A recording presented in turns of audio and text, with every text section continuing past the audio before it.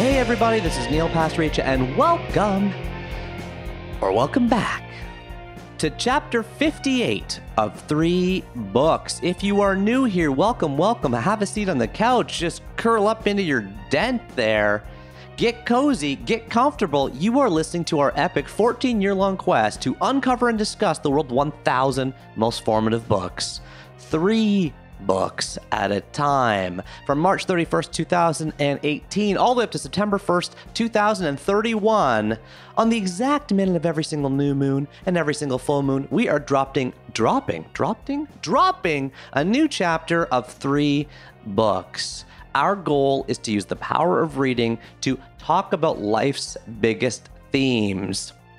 We got no ads, no sponsors, no interruptions, no commercials, no book shame, no book guilt. We are an anti-snobbery force. That's a drop on what you're about to hear. And I am just so excited. So excited. You know why?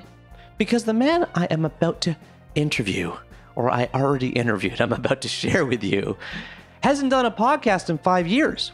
The man I'm about to interview, when I search everywhere online, has never done an interview that I have found longer than, half an hour? Maybe there's a couple that are an hour? Certainly not this long. We had an opportunity to go deep into one of the deepest minds in the world. Yes, I don't say that lightly, because the Boston Globe calls him one of the most electric writers alive. Esquire says he's a genre-bending, time-leaping, world-traveling, puzzle-making literary magician. The New York Times Book Review calls him a genius. He writes as though at the helm of some perpetual dream machine. Ladies and gentlemen, boys and girls, children of all ages, have a seat. We are about to be enthralled by the fantabulous Mr. David Mitchell of Cork County, Ireland. He is the award-winning best-selling author of Cloud Atlas, Black Swan Green, Number 9 Dream, Ghost Written, The 1,000 Autumns of Jacob de Zoet, and The Bone Clubs. 5 of those past 6 books, by the way, long-listed or short-listed for the Man Booker Prize. No small feat. And now, just a few days ago, he just dropped his new one. It is an absolutely epic book called UTOPIA Avenue. I have stopped reading it. At the time of this interview, I'd read 100 pages of this about 500, 600 page book. And now I'm at about 400 pages and I've just stopped. I just know that I'm not going to get a David Mitchell book for a few years. So I'm like, I gotta savor this. I got to enjoy this like it is the richest, sweetest dessert I have ever eaten. Because that's what it feels like. I'm reading like a chapter every few days just to make it go slow. It is delicious. It is nutritious. It is magnificous. David Mitchell is here with us, and he is going to wow us. You know who this guy is? Let me tell you a couple more things. He's named one of the 100 most influential people in the world by Time magazine. He is married and has worked with his wife, who is Japanese, to translate from Japanese a couple international best-selling memoirs about autism, including The Reason I Jump and Fall Down 7 Times, Get Up 8. He does himself have 2 children, including a child who is nonverbal on the autistic spectrum, which explains some of his particular interests, but he's open about that. We're going to talk a little bit about that.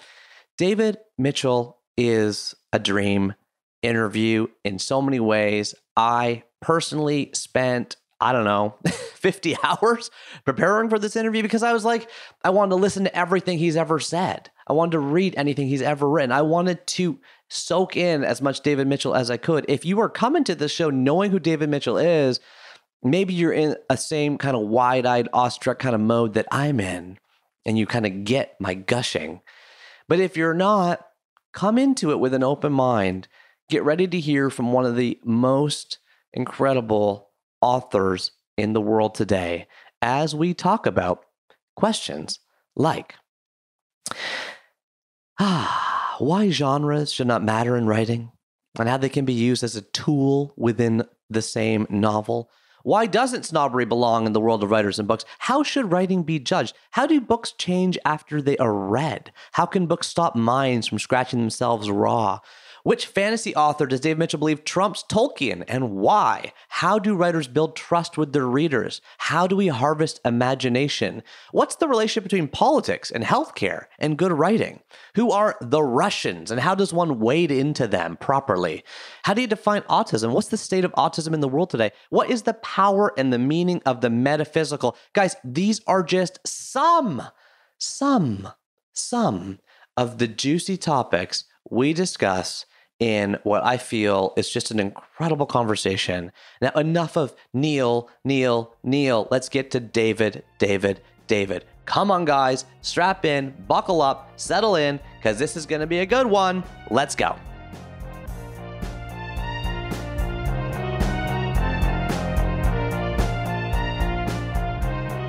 Hi, David. Hello there, Neil. This is a treat. I am so grateful to you for your time today. You're very welcome. It's really great to be here, and thanks for your interest in my writing and my books. It's more than interest. It is, I feel ensconced in your worlds. I have a pile of 1, 2, 3, 4, 5, 6, 7, 8, 9 books beside me, all with your name on it. Including the advanced readers version of your new book. Oh, wow. I have to tell you that, I lost my love of reading in my 20s, early 30s. I don't know how that happened. Maybe it was too much school or something. And I lost my love of reading. I completely lost it. And then my wife and I stumbled into, very luckily, the premiere of Cloud Atlas at the Toronto International Film Festival in 2012. Right. And I was part of this gigantic standing ovation at the end, and I flew to LA the next day, and the cover of the LA Times said longest ever standing ovation for a movie at TIFF. It was like 27 minutes. Oh my word. Which I remember thinking, like, that's a trick, because they just like introduced the cast one by one. And then that is what led me to flipping open Cloud Atlas. And when I fell into Cloud Atlas, I have to tell you, your books single-handedly shook me. They moved me. They brought me into imaginative worlds I'd never imagined. And that you made me the adult reader I am. I can't say I'm a pro reader, but like I moved from amateur to novice, from non-reading to reading because of you. I treasure your words, and I have, other than Slade House, which freaked me out, I have read every single thing you've written. Oh no! Well, thank you for that kind anecdote. I mean, I'm sure something would have got you back into reading, just from the way you're talking about your bibliophilia. So if it hadn't been Cloud Atlas, it would have been something else. Nonetheless, I'm honoured it was Cloud Atlas. As you'll know, I'm a writer, and I write the books I write, and I write them because I'm unhappy if I don't write, and a day doesn't feel like a day well spent without any writing in it, rather than thinking about the effects that my books may have when they go out into the world. But when they do go out, and when they have a kind of effect like the one you just described, then of course I'm enormously happy for readers that they move. I've been at the receiving end of it. I'm a reader myself. You won't be surprised to learn. And I suppose I'm just happy for the Republic of Letters, that it is one soul stronger. I love that phrase, Republic of Letters. It's not my own. Your bibliophilia is readily apparent on you, David, and I thought that may be a great place to start. As you know, the show is called 3 Books, and so I have dug into your quotable past, your eminently quotable past, and I have pulled a slew of quotes from you about reading and or writing. I'd love to offer these up to you as a little plate, little plate full of morsels, and any of them, I'm going to give you a big pause.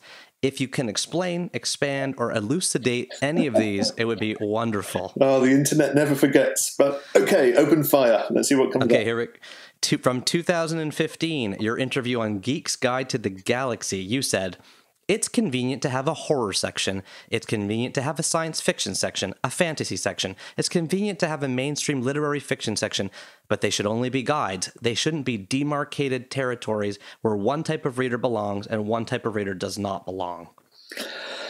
One of my better ones, I think, there, Neil. I think I still believe all of that. I guess that's a comment about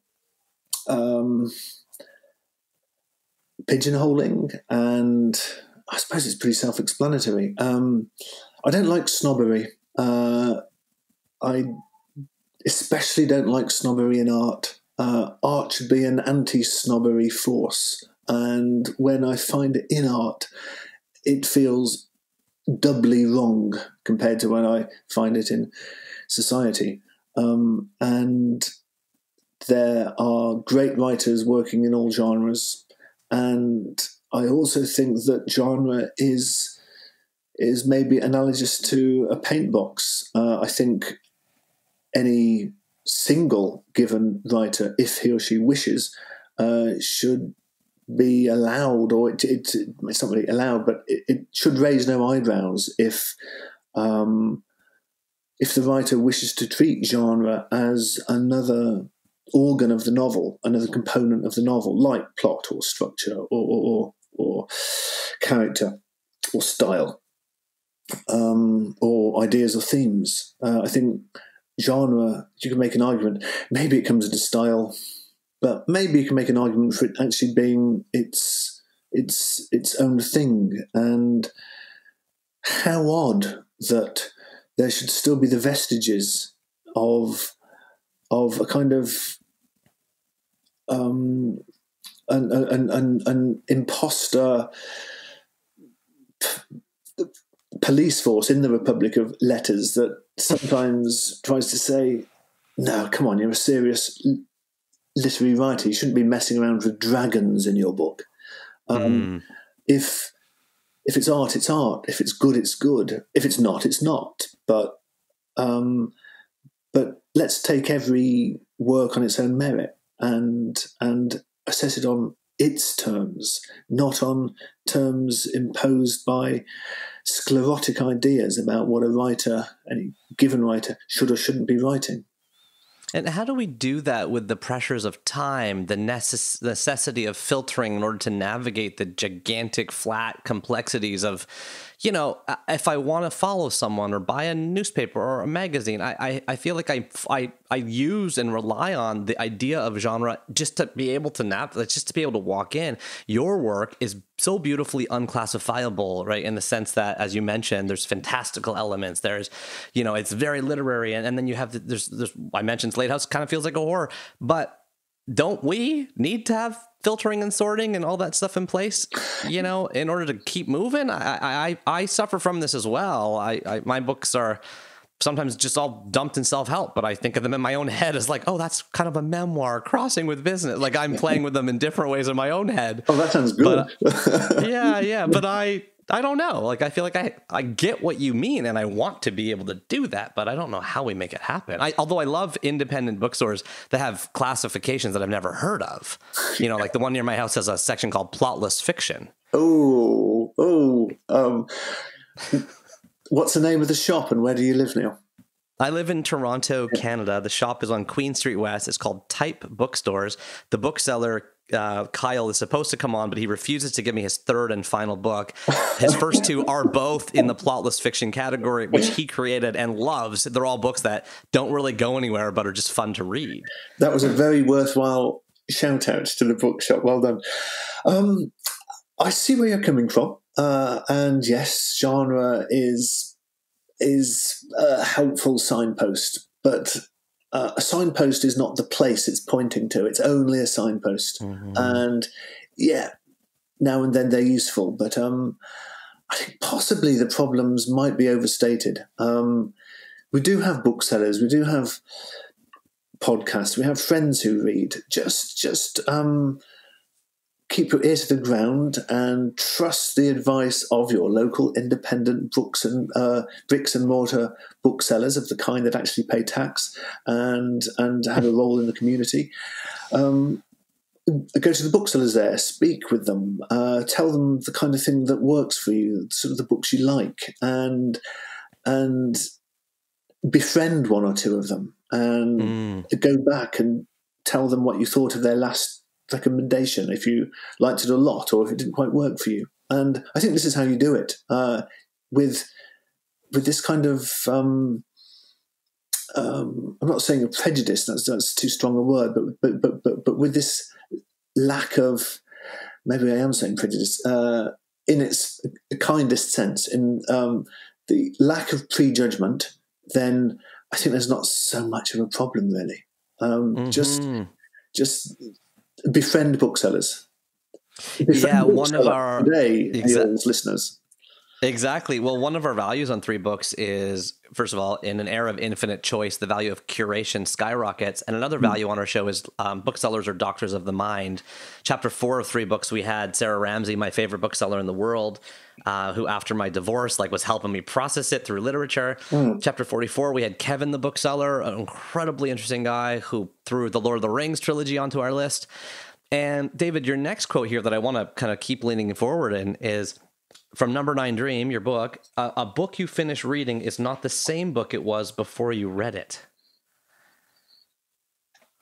Oh, what did I mean by that? A book you finish reading is not the same book. Well, I suppose initially maybe the most immediate interpretation is there's this thing on your bookshelf and maybe you bought it because you heard it was good, maybe it was an unwanted gift, but it sits there. Maybe you're from a background where you don't move them on, you don't get rid of them without giving them a go at least. So it sits there for days or weeks or years or decades in my case sometimes, and you never get round to it for one reason or another, but then one day you do, and maybe it works for you, and maybe it occupies you and you occupy it, and then you get to the end of it, and then obviously it's not this anonymous object anymore. It's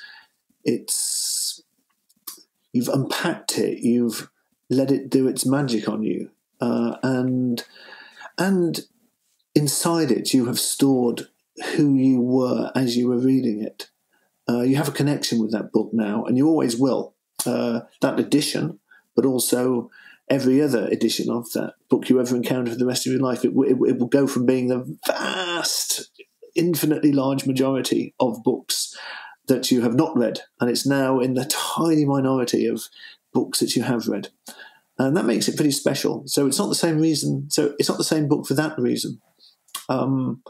Maybe from the book's point of view, if we think of a book as a sentient being, the book is it's not pure driven snow which no human mind has ever passed over, left prints on. It's now got your DNA in it, literally, if it went to a forensics lab.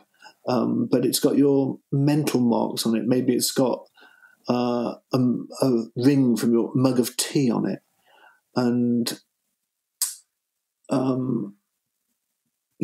it's now a used book, but all books want to be used. If I was a book, I'd want to be used. I wouldn't want to sit there forever like some beautiful cherry tree in the middle of a trackless forest that no one ever goes to. I would like to be kind of admired. I'd like to hear someone say, "What an amazing tree. Look at that tree. It's so gorgeous." And I'd sort of preen myself a bit and say, yes, I am rather attractive. I agree with you. And if I was a book, I'd feel the same.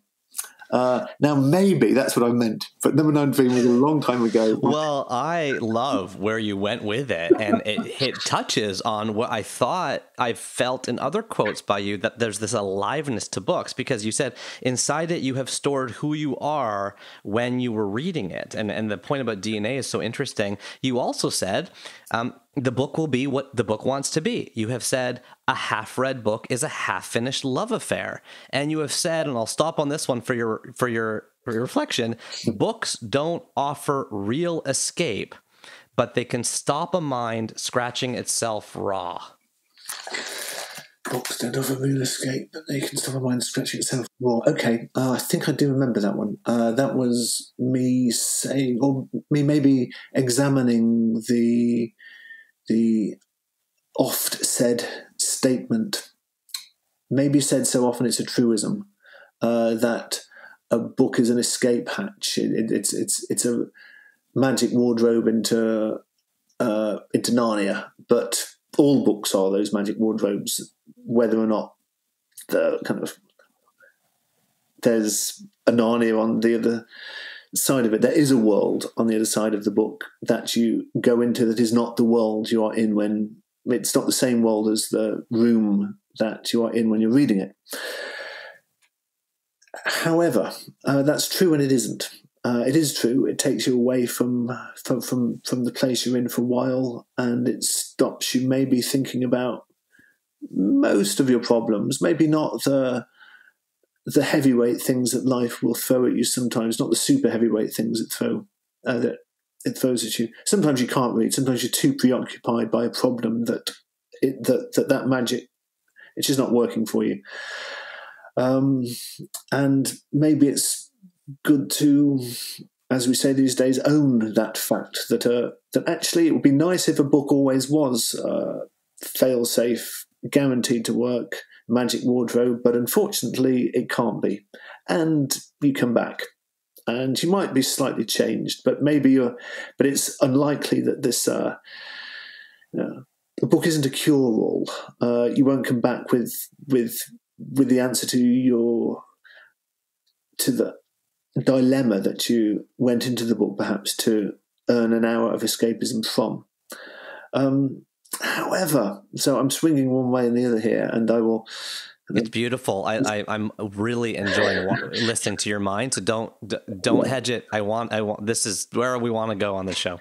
This is the last swing of the pendulum. It is still worth it. You do come back a little bit changed. You come back a little bit refreshed. You come back, if you've been able to even half forget your problems for a little while, you come back and there is hope that you will be seeing your problem from a slightly different perspective. Maybe have a little bit more of a sense of proportion. Maybe the book has reminded you that your problems are big, but they're not yours alone. That other people have been where you are now, and they've come out of it the other side, and you don't have to scratch yourself raw. Over. Yeah, and beautiful, and a great little contextual landscape that you've created with your riffs on books, David. Thank you. As we lean into your 3 most formative books, I'm going to pause for about 30 seconds on each book to introduce it to our listener. I want the listener to feel like they are holding the book in a bookshop, an independent bookshop that pays taxes and is part of the community. And then I will say to you, please tell us about your relationship with the book, and I have some follow-up questions after that for each one. Does that sound good? That sounds great. Okay. So your first most formative book is A Wizard of Earthsea. That's Earthsea by Ursula. I hope you'll forgive the interjection. It's just A Wizard of Earthsea. No, I not only forgive the interjection, I welcome it. And if I wasn't brown, my face would be red. But because I don't blush, I can't blush. There's no blushing allowed on my skin color. Mate, go from the top and the world will never know. So... Oh, no. My listeners know that this guy, the host, mispronounces like 12 words an episode, so it's okay. But we'll go. A Wizard of Earthsea. I'm warts and all. By Ursula K. Le Guin. I hope I got that right. The last name is L-E space G-U-I-N. She lived from 1929 to 2018. This is a quote-unquote fantasy novel published in 1968 by Parnassus Press. The cover, and there are many, but the cover, the one I'm looking at, is a castle on a rocky cliffside with the big bold Ursula K. Le Guin pasted across the top and A Wizard of Earthsea pasted across the bottom. The story is Ged, the great sorcerer in all of Earthsea, was called Sparrowhawk in his reckless youth. Hungry for power and knowledge, Sparrowhawk tampered with long-held secrets and loosed a terrible shadow upon the world. This is the tale of his testing, how he mastered the mighty words of power, tamed an ancient dragon, and crossed death's threshold to restore the balance. Dewey Decimal Heads, you can file this under FIC for young adult fiction. It is the second Ursula Le Guin book on our top 1,000 after number 910, The Left Hand of Darkness from chapter 31 with Juniper Fitzgerald. This is A Wizard of Earthsea by Ursula K. Le Guin. And David, please tell us about your relationship with the book. Well, when I read it first, I was probably about 9 years old, maybe 10, but no older. And I read it in pretty much the terms of that blurb that that sounds disrespectful. What you read was a fair description from the back of a jacket that someone who gave the book I think a superficial reading would have come up with, but no disrespect at all to you, Neil. This is actually, it ties in perfectly to what we were discussing just now about genre. That is a description of a fantasy novel, and it is identifiable as such because of the tropes that you identify, or that the blurb identifies. Yes, there are wizards. Yes, there are dragons. Yes, there is magic. But it is so much more than all of that. It's a work of art that uses the stage props of a young adult fantasy novel before those words existed, but does something so much more with them. It is an examination of the human condition. It is a kind of a map of the mind and soul. It's steeped in Jung. It's steeped in Taoism. It is beautifully written, and I'm just very, very keen that your listeners don't slightly switch off and think that it's a proto Game of Thrones. Not knocking that either, but this really is art. I'm wondering, Neil, I've just got a page open to a short scene here. If I could, yes. Would you mind if I gave a short reading? And I want to hear you talk more than anything. Go, well, please. Thank you. Ged, the protagonist, arrives at a school for wizards, and it's not like Harry Potter. It goes like this.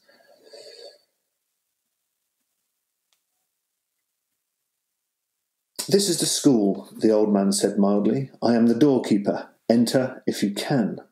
Ged stepped forward. It seemed to him that he had passed through the doorway, yet he stood outside on the pavement where he had stood before. Once more he stepped forward, and once more he remained standing outside the door. The doorkeeper, inside, watched him with mild eyes. Ged was not so much baffled as angry, for this seemed like a further mockery to him. With loud voice and hand he made the opening spell which his aunt had taught him long ago. It was the prize among all her stock of spells, and he wove it well now. But it was only a witch's charm, and the power that held this doorway was not moved at all. When that failed, Ged stood a long while there on the pavement. At last he looked at the old man who waited inside. I cannot enter, he said unwillingly, unless you help me. The doorkeeper answered, Say your name. Then again Ged stood still a while, for a man never speaks his own name aloud until more than his life's safety is at stake. I am Ged, he said aloud. Stepping forward, then he entered the open doorway. Yet it seemed to him that though the light was behind him, a shadow followed him in at his heels. He saw also, as he turned, that the doorway through which he had come was not plain wood, as he had thought, but ivory without joint or seam. It was cut, as he knew later, from a tooth of the great dragon. The door that the old man closed behind him was a polished horn, through which the sunlight shone dimly, and on its inner face was carved the 1,000-leafed tree. Welcome to this house, lad, the doorkeeper said, and without saying more, led him through halls and corridors to an open court far inside the walls of the building. The court was partly paved with stone, but was roofless, and on a grass plot a fountain played under young trees in the sunlight. There Ged waited alone some while. He stood still, and his heart beat hard, for it seemed to him that he felt presences and powers at work and seen about him here, and he knew that this place was built not only of stone, but of magic stronger than stone. He stood in the innermost room of the House of the Wise, and it was open to the sky. Then, suddenly, he was aware of a man clothed in white, who watched him through the falling water of the fountain. As their eyes met, a bird sang aloud in the branches of the tree. In that moment, Ged understood the singing of the bird, and the language of the water, falling in the basin of the fountain, and the shape of the clouds, and the beginning and end of the wind that stirred the leaves. It seemed to him that he himself was a word spoken by the sunlight.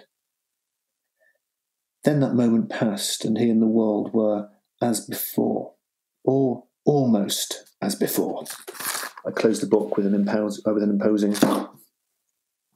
Oh, it's pretty great, isn't it? I mean, it's better. It's beautiful. I can let my mind just fall into the scene and feel like I'm there. This is the quality of the prose. Yeah, I mean, it's poetry. And character and structure. World, but yeah, you wrote in The Guardian. Oh, sorry. Go ahead, David. I was just a super quick point. Tolkien was a great world builder, but he never did that. He just couldn't write like that. That is one of at her frequent finest. Le Guin is a poet, pure and simple. Over. Sorry. No. Sorry, needed. But you also wrote in The Guardian, in an introduction, you wrote for an updated version of the book, which you published in the paper as well. It says, not to belittle T.H. White's, Tolkien's, or Susan Cooper's wizards, never belittle a wizard of any stripe, but they are variants on the archetype of Merlin, a Caucasian scholarly aristocrat amongst sorcerers who appears fully formed and with little room for character development. Where the Merlins reveal themselves layer by layer, Ged grows. And the question I have on this, David, is, Le Guin takes risks in her writing. The wizard is, of course, a very unusual character compared to what you're talking about. And you do as well in the structures of your book and, the multiverse that you have created in your books with characters appearing in different forms and different books. My question is around that trust. You've earned a ton of it. I know that even just by the letter that accompanied the arc of the book I got, where the publisher of Random House says, we didn't know what the book was about or when it was coming. We just couldn't wait for it, basically, is what the letter says. How do you earn that trust? How far can you take it? How do you think about playing with that structure to the point where people can come with you? I know you're against snobbery, yet and this isn't saying, but your books have such original structures and formats and ideas in them. How do you think about building that trust with the reader as Le Guin has done, and how far do you push it, and how do you think about how far you can push it? I started out with a long after my time, because the truth is I don't think I really think of it, Neil. It's, if the work's any good, people will read it. If they don't, they won't. Maybe as I publish more, and that sort of also by list at the beginning of the book gets a bit longer each time. Maybe as that list gets longer, perhaps the trust gets a little bit.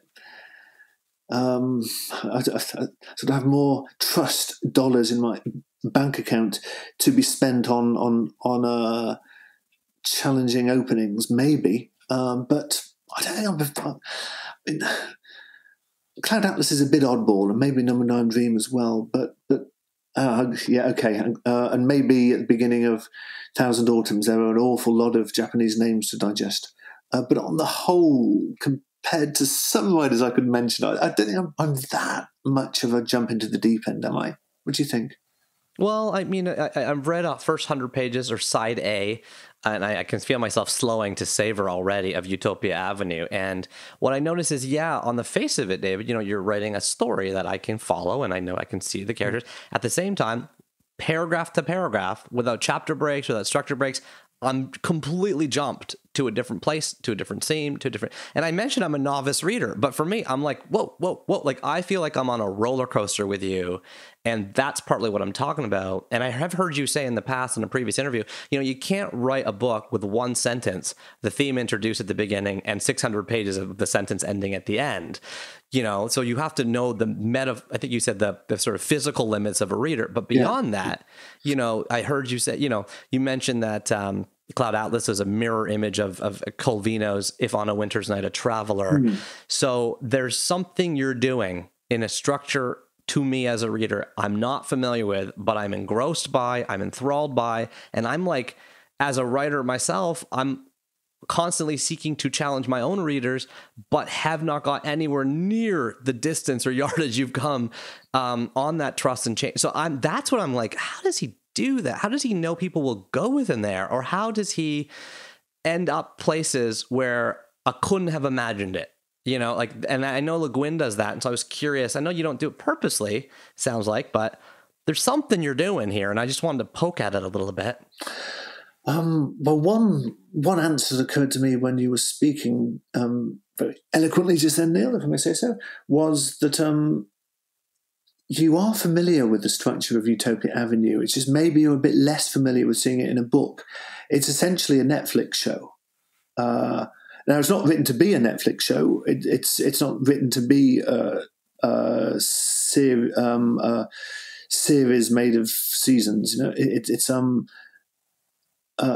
made of episodes. But as it happens, if you watch Breaking Bad or something, that also jumps about in time and space. That also ends one scene in one location and then immediately goes to another one, and then immediately goes to another one.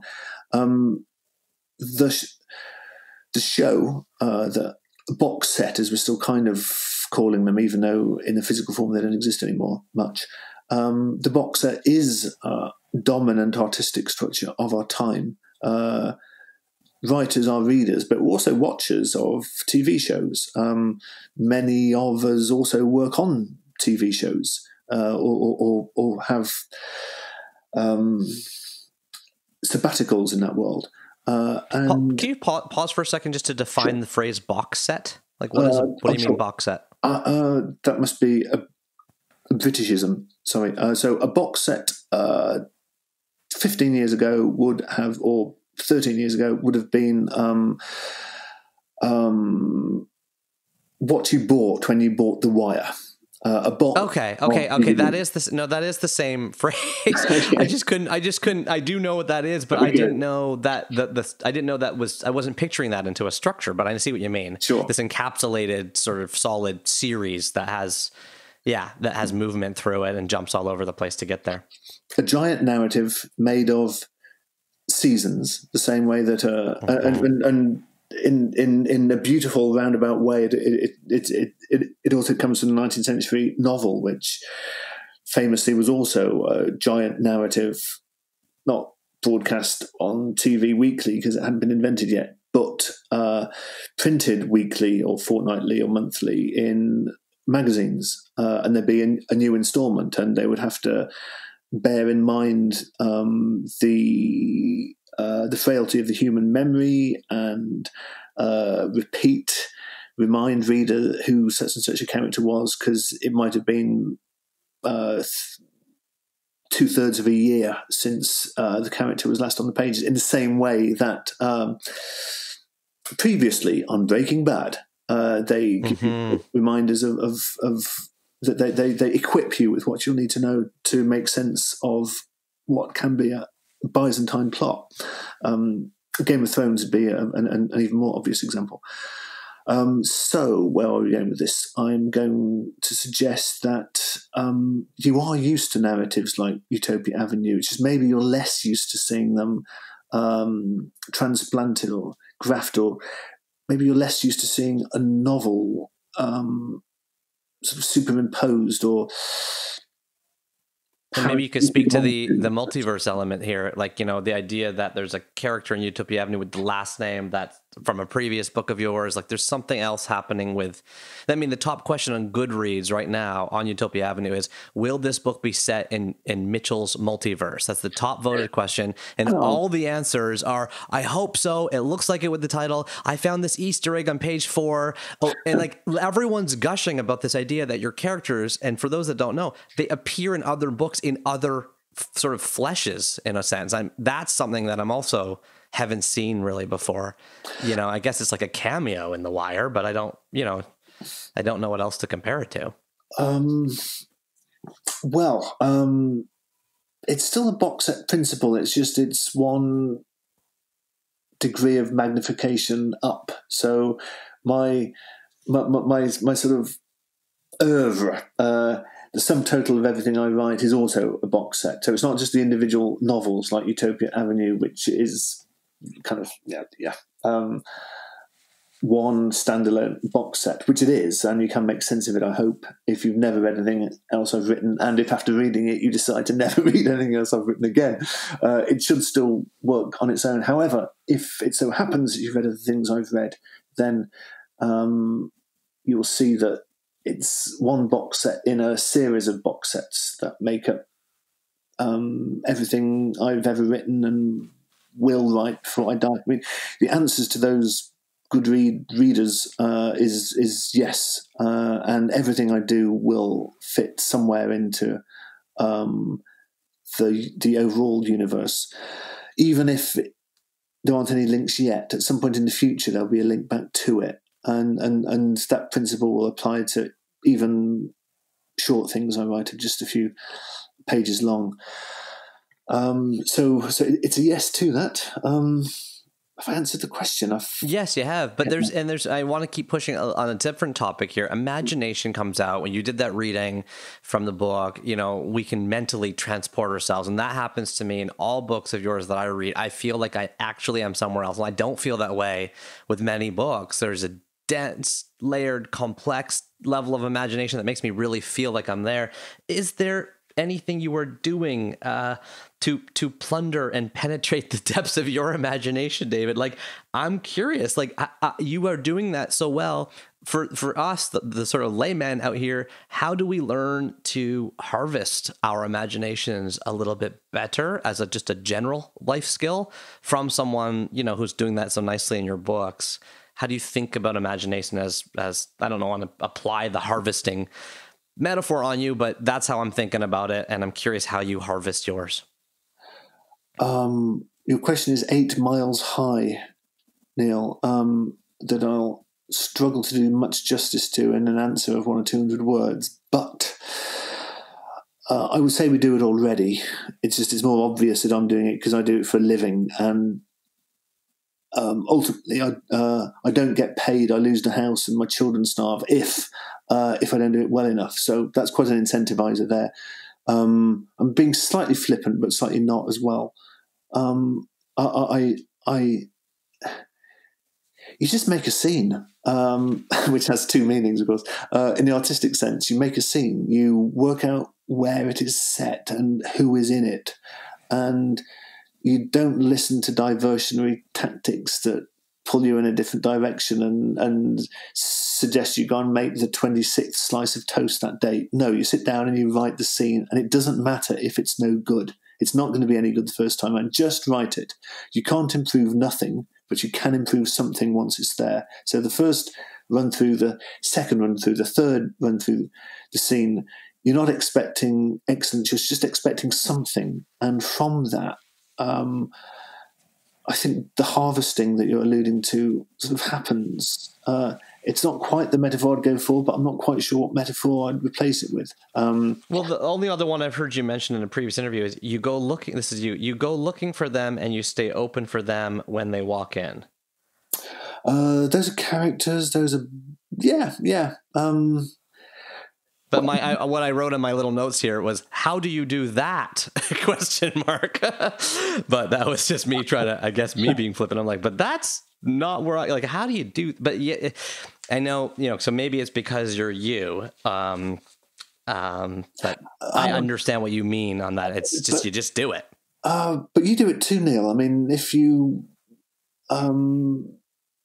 meet a friend for a drink and they say, so what's been happening lately, and there's a story and there's something that matters to you and there's something you've been through, and you on the spot, without even knowing you're doing it, well, you are knowing you're doing it, but you don't think of it in terms you don't think of it as anything related to what I do for a living and to what we're discussing here, but you will tell a story.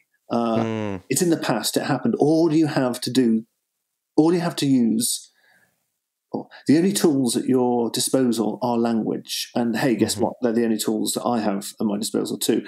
Now, I'm writing it down. I can hone, I can polish, I can refine, I can shift weight and emphasis, but it's still language. And you're doing it.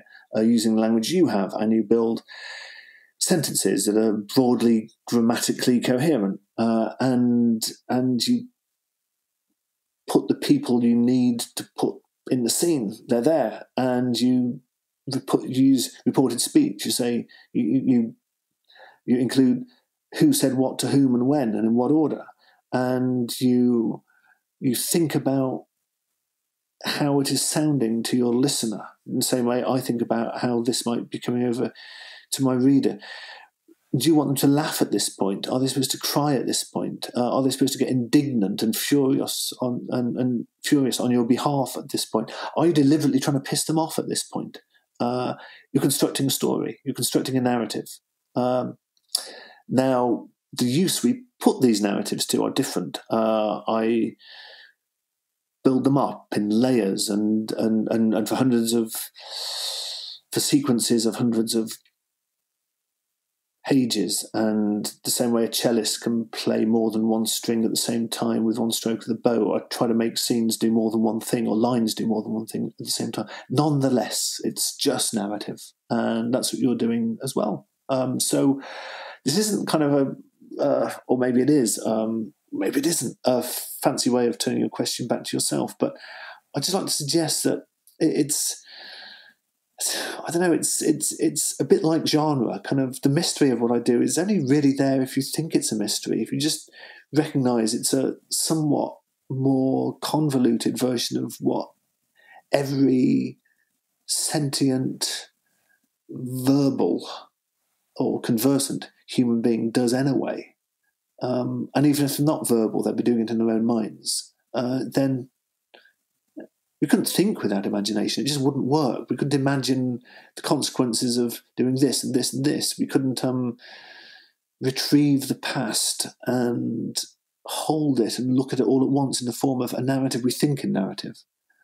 And that, I guess, is where I kind of run out of steam, but I hope I did some kind of justice to your question. More than justice, you've made it real and you made it accessible for people listening. A lot of our listeners are writers or aspiring writers. It's wonderful to hear that it's doable for those of us who are trying to construct a scene or work on things like that. And we're already doing it. If it would just jump in once more, then here's a practical tip. Just think about the 5 senses in a scene.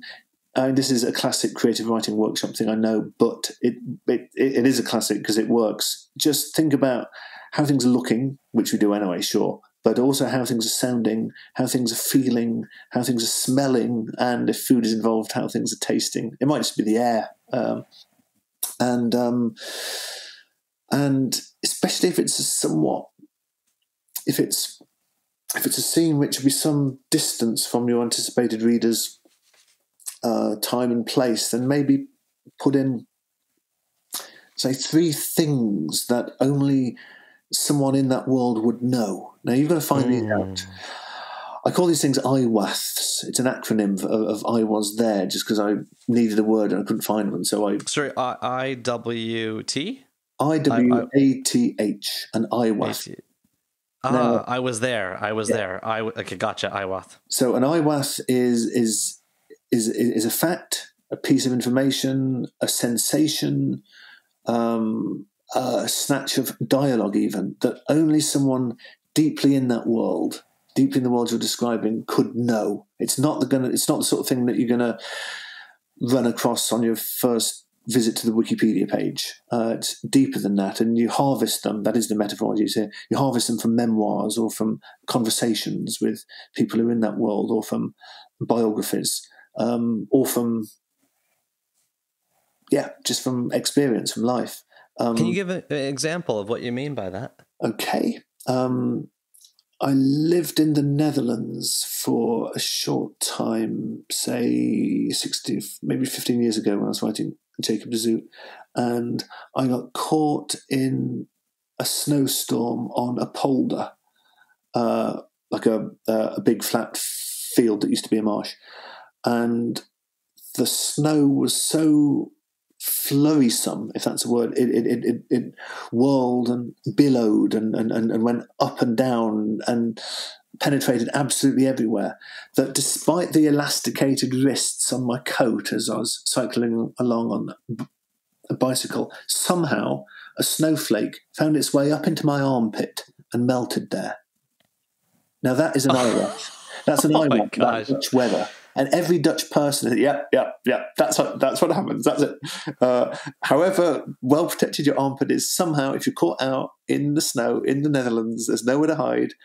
A snowflake will get into your armpit, and you will feel it melt, and your armpit's hot, and it is just a moment of cold. So now you can't make that up. You can't sort of say, I wonder what it's like to be in a Dutch snowstorm. You have to have been there. So that's an IWAF about that.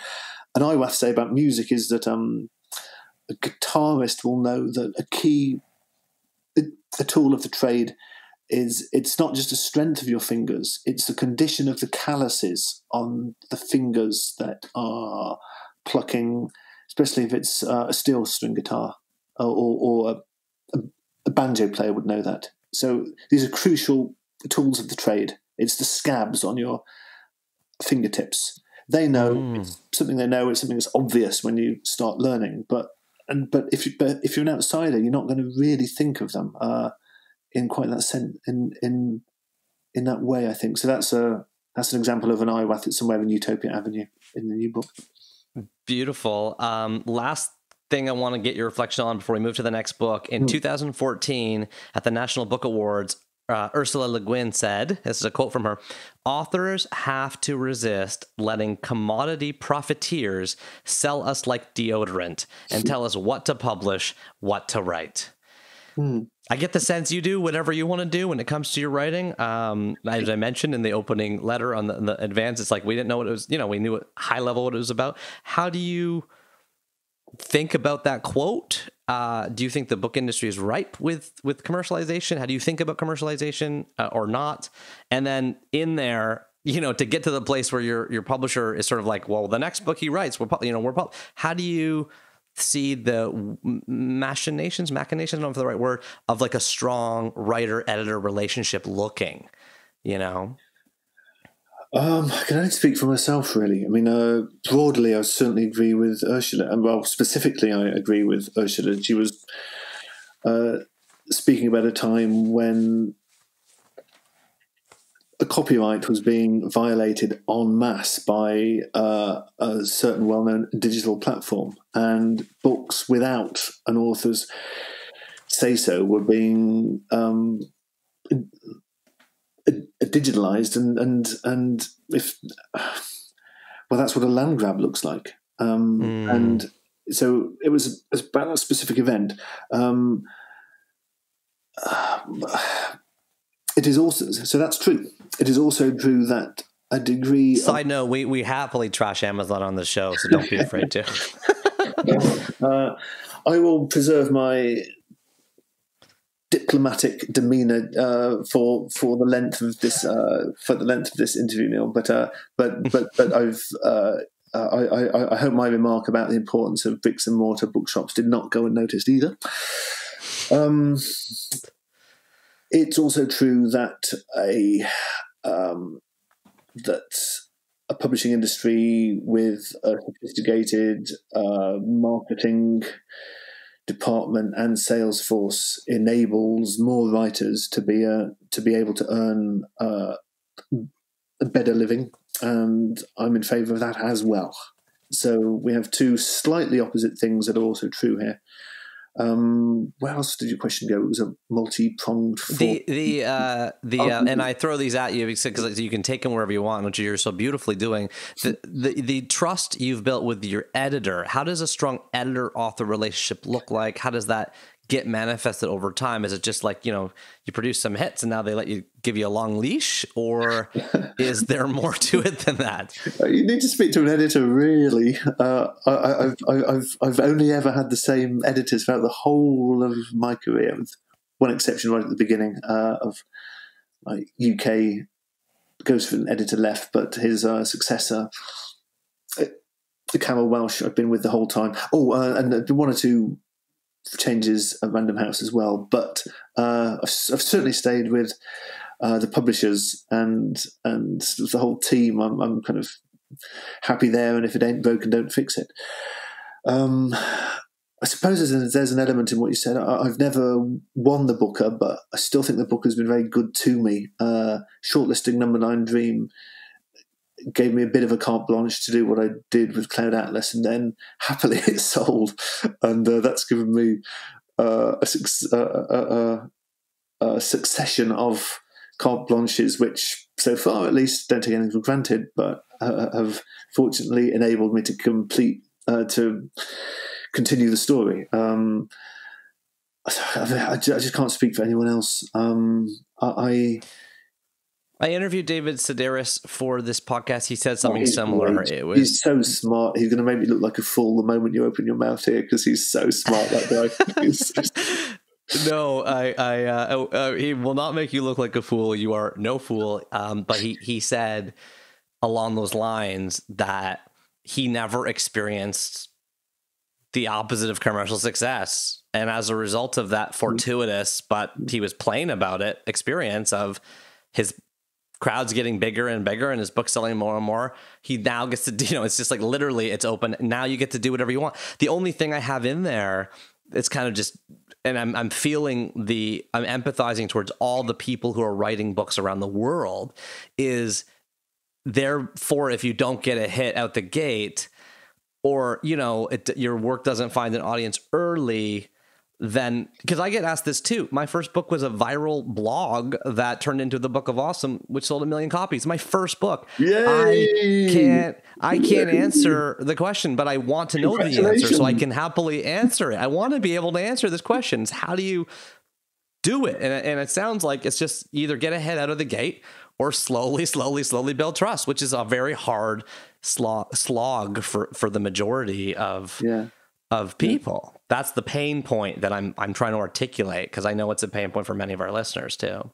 I'd love to be able to answer. Politics slightly comes into it, and I hope I won't kind of unintentionally tread on any toes by saying this, but it does so happen that if you live in a country with a functional health service, compared to my American writer friends, especially when kids come along, I think this makes a difference. I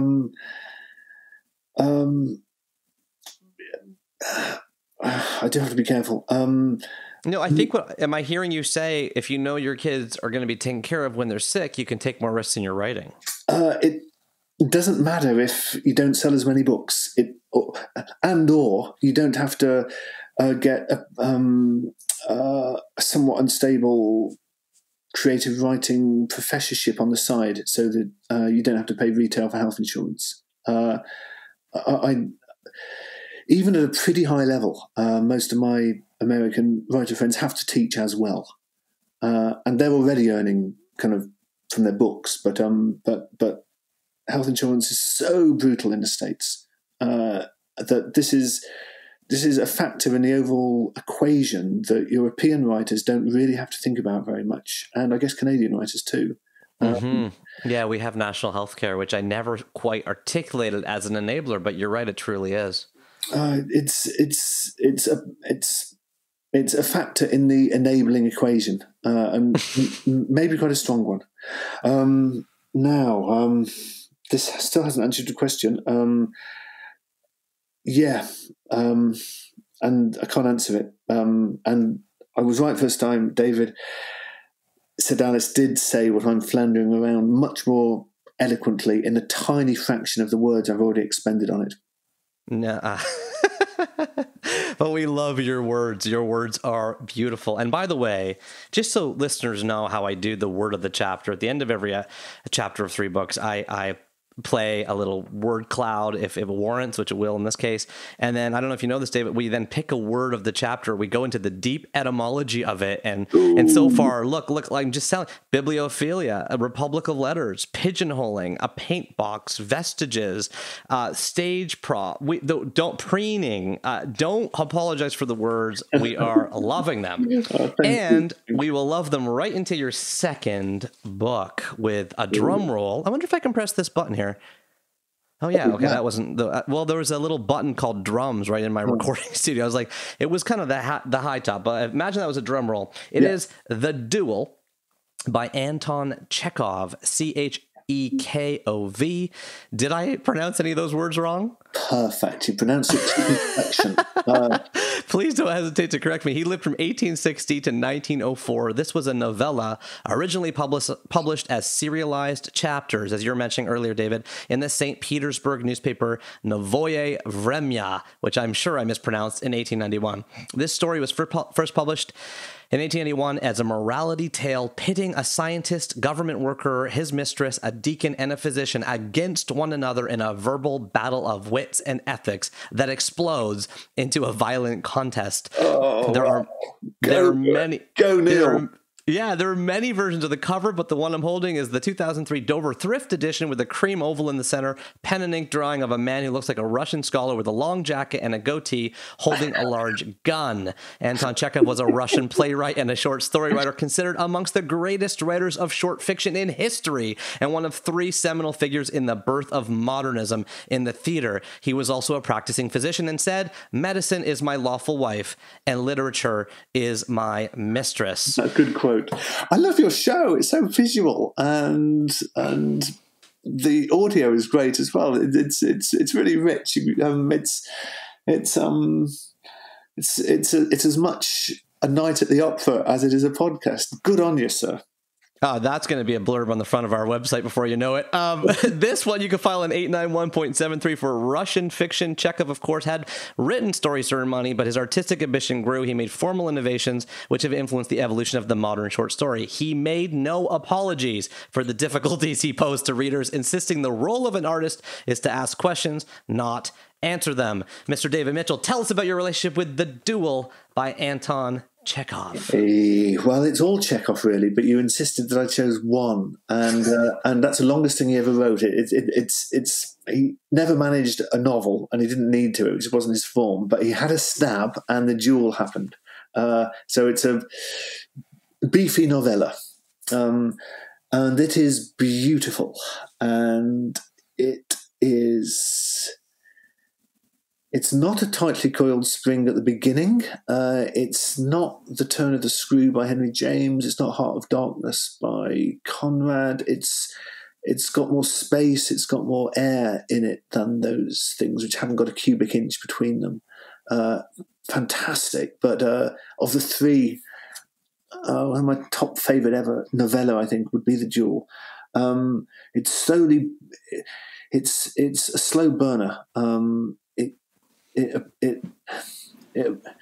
approaches, it points to, it says a word I'm after, where you plot a trajectory. It'll come back afterwards. No, there is a word. Plotting? When you plot a trajectory in mathematics, what are you doing? You are... Oh, a scale.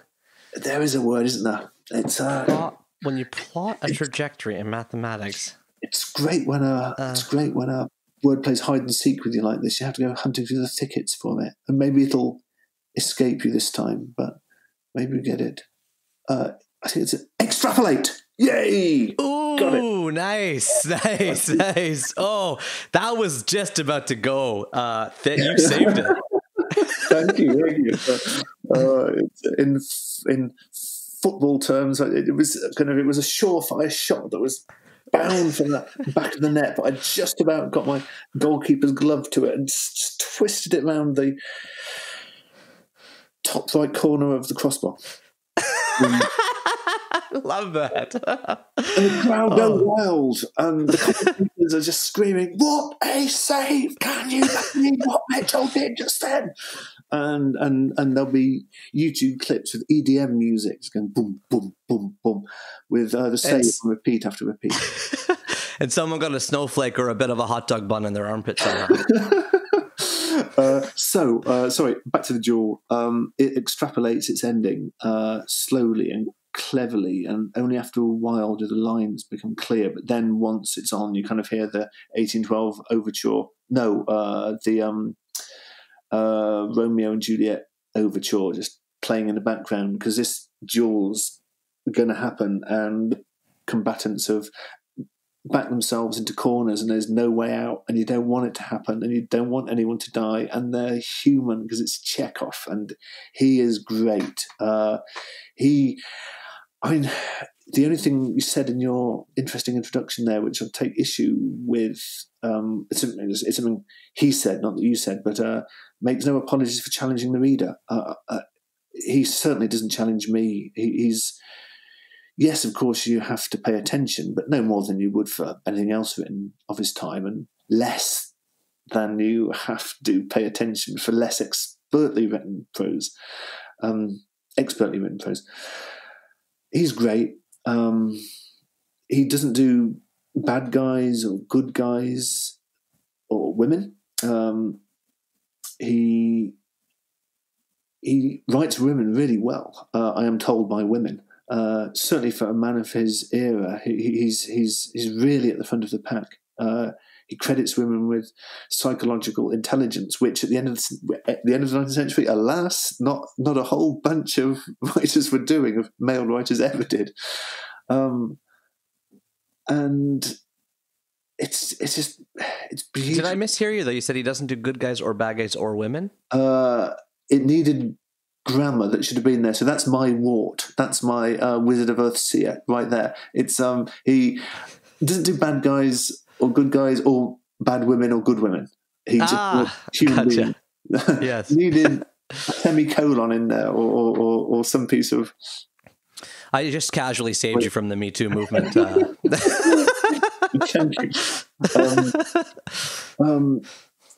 And the Duel's just a great example of all of this. I think what's crucial is that he was a doctor as well. I've got a pet theory that pretty much all the novelists I love, they're novelists and one other thing. And the further away from being a being a novelist or a writer, that other thing is, the more singular and the more unusual the flavours in the work. And Primo Levi, the Italian writer, was a chemist, and not many great chemists, great novelists around, and his work is like nobody else's. I mean, he was also a Holocaust survivor, which brings a distinct flavour of its own. Nonetheless, his background as a chemist informs his work. In fact, this isn't a writer we're talking about, but I know that's off down another rabbit hole. I'll stop myself. I like it. And even today, you think about someone like Atul Gawande, who's a practicing physician. Yeah, his books pop. Even people that could be an ex-police officer, or I think this probably is the nature of the love of biography, right? I mean, or memoir, that we're getting a window into another idea somehow, and you're painting it like it happens without you knowing it, but feeling it when someone's done something else. Absolutely correct. Memoir, it's a part of the deal, and we're going into another person's job and life and way of thinking. Fiction they write, then it's not strictly the deal, but it's happening anyway. And when we read Chekhov, we are looking at narrative through a doctor's eye. We're looking at human beings through a doctor's eye. He saw. It's amazing. He worked hard as a doctor. It wasn't a part-time thing. It was a full-on thing. And then at the end of the day, after a day of seeing sick, dying, worried, anxious Russians, he would go home in the 1800s, write short stories that we're still reading. He'd just knock them off in 3 hours, and there'd be this beautiful thing that would then be published in a paper, and he'd send the money to keep his family financially afloat. He did well with the plays as well, but a remarkable guy. But I just keep coming back to the medicine. He saw the body and the soul as things susceptible to malaises and illnesses, sometimes real, sometimes very, very not real indeed. And he saw the dysfunctionality of human beings' relationship with death every single day, all the time. And it's there in his work. And The Duel is a beautiful example of this. If you've got no problem with short stories, and most people don't, then there's so many, I don't know where to start, but Lady with a Lapdog. It's a beautiful thing just about the winding down of a relationship that's past its expiry date, but neither of the partners are quite willing to face that because of the huge social stigma, and then the blossoming of a new love, and just the seismic upheaval that this is going to form, even more in 19th century Russian society, of course, compared to now. A beautiful story. It's just amazing. Chekhov's great, and The Duel is him at his longest and finest. Mm-hmm. I read it when I was 20, 22, a little bit older. I read him in Japan, and so it must have been 24. And I read that thing about every 10 years, which is about the same that I read Ursula Le Guin as well. And each time I find new things in his work, and each time it glances off me at a different direction, or embeds itself in me in a different place. He's just a great gift. So that's me on Anton Chekhov. Ta-da! It's beautiful. And the medicine part made me, there's this one reference on page 47 of this 92-page novella. Semelenko sat down and prescribed solution of quinine and kali bromati and tincture of rhubarb, tincture gentianae, aquae fonicella, all in one mixture, added some pink syrup to sweeten it, and went away. And I just was whoa, the world has changed, and fascinating that was just thrown in as a little prescription there. The mention of the pink ingredient at the end, that's an Iwath. Oh, yeah, totally. Everything else you could look up, but the pink thing, just to make it feel more like medicine, that's the Iwath. I've heard you talk about the Russians a lot, David. In an interview with the BBC years ago, you said, when someone asked you about your influence, you said, quote, the Russians, period, all of them, period. And so I wanted you, of all people, to please, for the uninitiated, and that's including me here, can you give us just a quick overview? Who are the Russians? What are they known for? Why worth reading? And I know we'll get there. And then, can you just help me with a little navigation tool? So, I'm a guy who has not read anything by the Russians except for this novella, which I read before this interview. Like to go in deeper. Can you hold my hand a little bit? What's the guided tour of this? How do you do it? I mean, my knowledge is as deep as a piece of paper, but I'll do my best. Since you put me on the spot here, that you really can't go wrong if they're from the 19th century, and in many cases from the 20th century, and they wrote in Russian and they're still in print. That they're in print for a really good reason, and as they are your professional ancestors. You're a writer too, and I think you'd get it. I think just from this brief conversation and sensing slightly the way you think and your fondness of scale and kind of your fondness of the vertigo, the vertiginous effect that fiction can have, I think you would love them. Don't be scared of Tolstoy. I mean, War and Peace is a famously long book, so is Anna Karenina, but they fly by. They are just so good. It's a cliche for a reason, but you can't put them down. They are great, and they're not deep, intense things that are going to make you feel exhausted after reading them for a quarter of an hour. After a quarter of an hour, you think, "Good God, I'm on page 278 now. It was 100 and something a minute ago." You really go through them quickly because they're so good. They are whole worlds. In the history of the novel, sure, there were long novels beforehand, and the English and the French were doing similar things around the same time, but big sweeping epics, just always under control. Big sweeping epics that the author never lost control of. The Russians are great. Crime and Punishment, you'd love that. You'd love something a little shorter. That's Dostoevsky? Yeah. Apologies. Pushkin you'd love. He's somewhere between the two. I mean, he's earlier, but he just wrote these beautiful, really short novels, novellas, stories. They're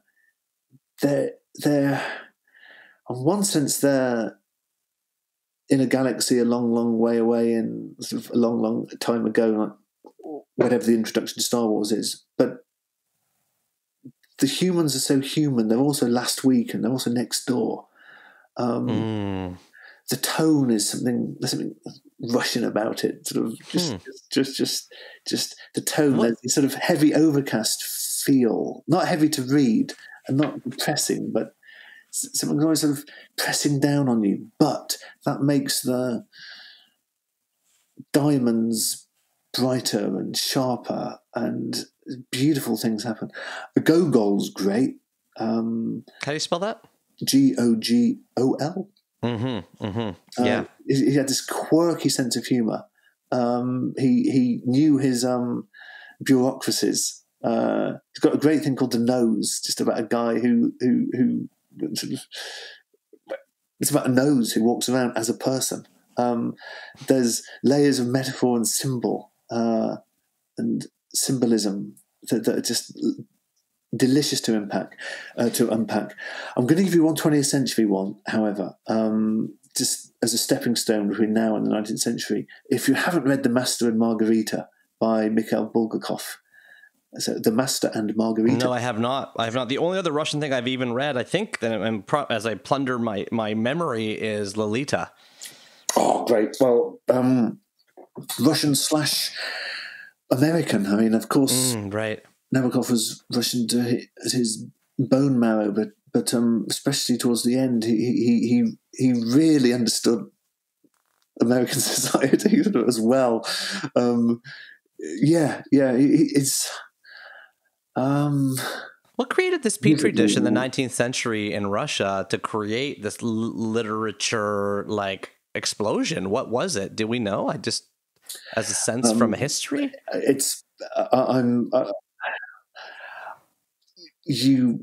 there are so many academics within the square mile that you're speaking to me from who can give you a much better answer than me. So I slightly hesitate, but education.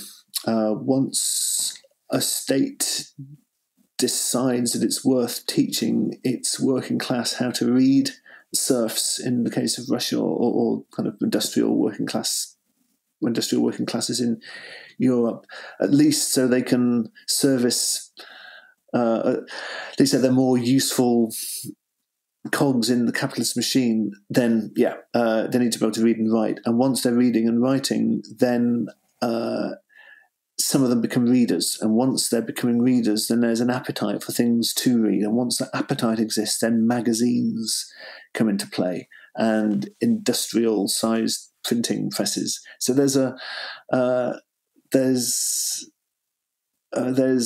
technological / social / political aspect to all of this as well. And no Netflix. Exactly. And yes, it was. That was a Netflix of the day. There were no TVs, but the appetite for large-scale narrative was still there. I think that's a fascinating point. They didn't have Netflix, but they had printing presses and the ability to cheaply make magazines that your labourers could afford, certainly your lower middle classes. Books were still expensive, but cheaply printed magazines, they were within the budgets of artisans and of better off labourers. And then, of course, once the market is there, then writers start to write for that market, and that enables writers to be able to earn a living. And then the virtuous spiral kicks in, and you start getting really long 19th century novels. And sticking on this theme of place for a second, because we're talking Russia here, there is a quote from The Duel on page 40 with the main character Levski, which I may mispronounce. And he says, and he is spending his second summer in this stinking little town because he would rather be first in a village than second in a town.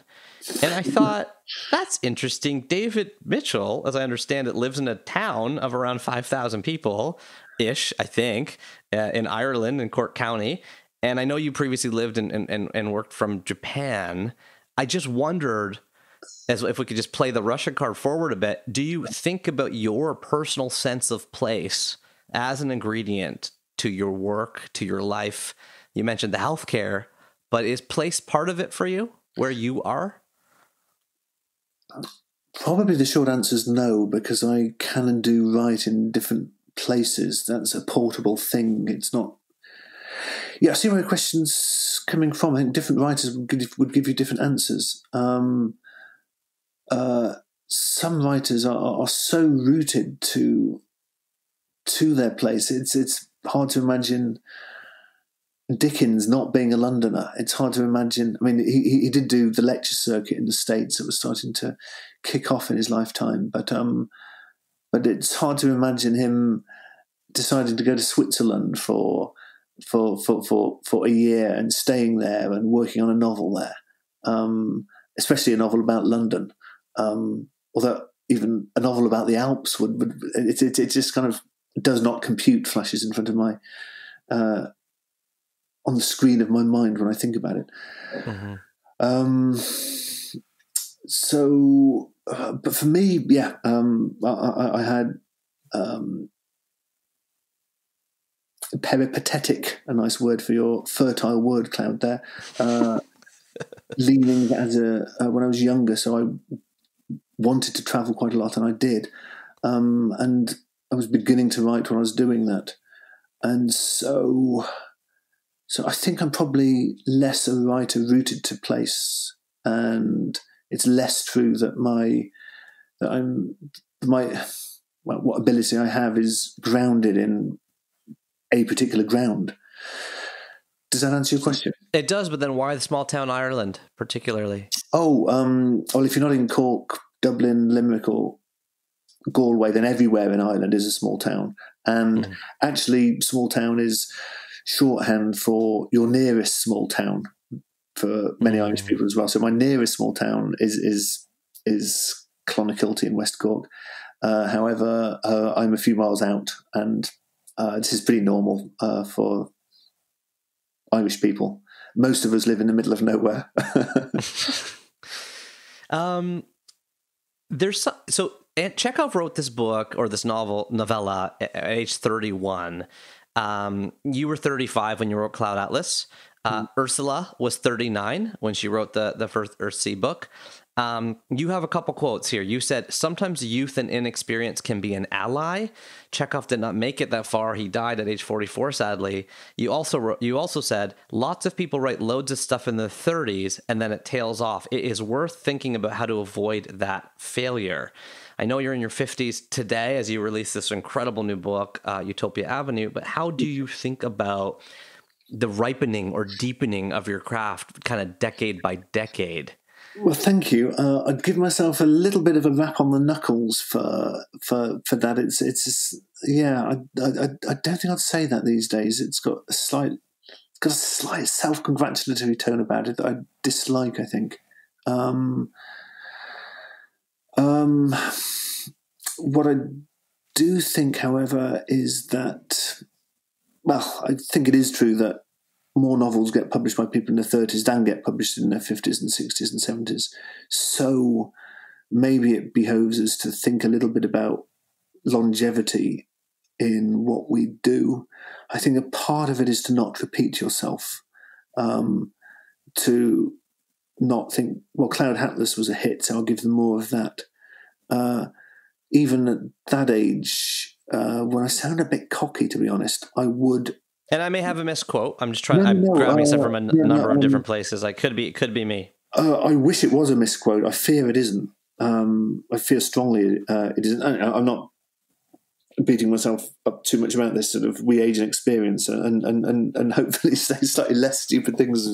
No, but there's something meta about the idea that even reflecting on the quote is part of what the quote is about. True, and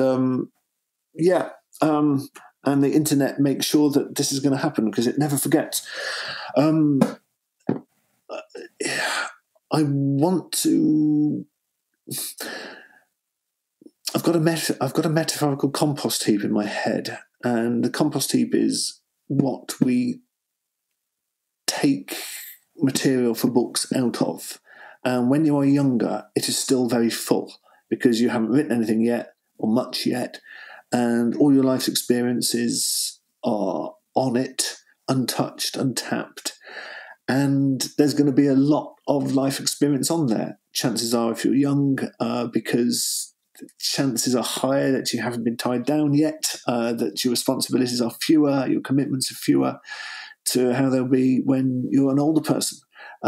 So if you want to put everything you own in a backpack and go off for a year, then if you can get the money together, not too much money, then you can do that.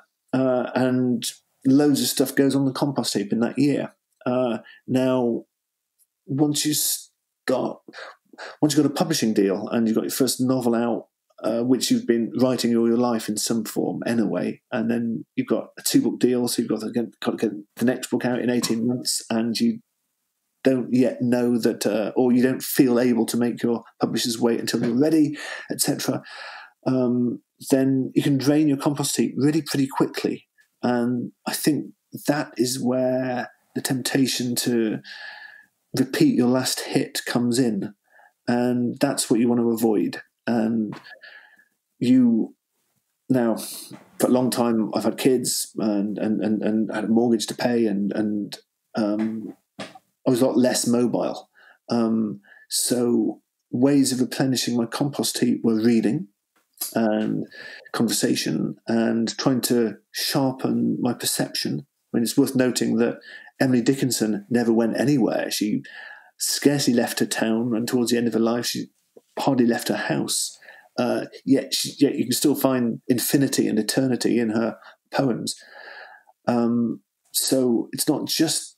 And it's equally true that you can have a platinum air mile card and fly all around the world and still potentially not see anything apart from expensive hotels. And you know what I'm trying to say. But never mind something like the Bible or the Quran or the Vedas, right? Like just even... I'm assuming people that wrote these things are in place as opposed to moving. The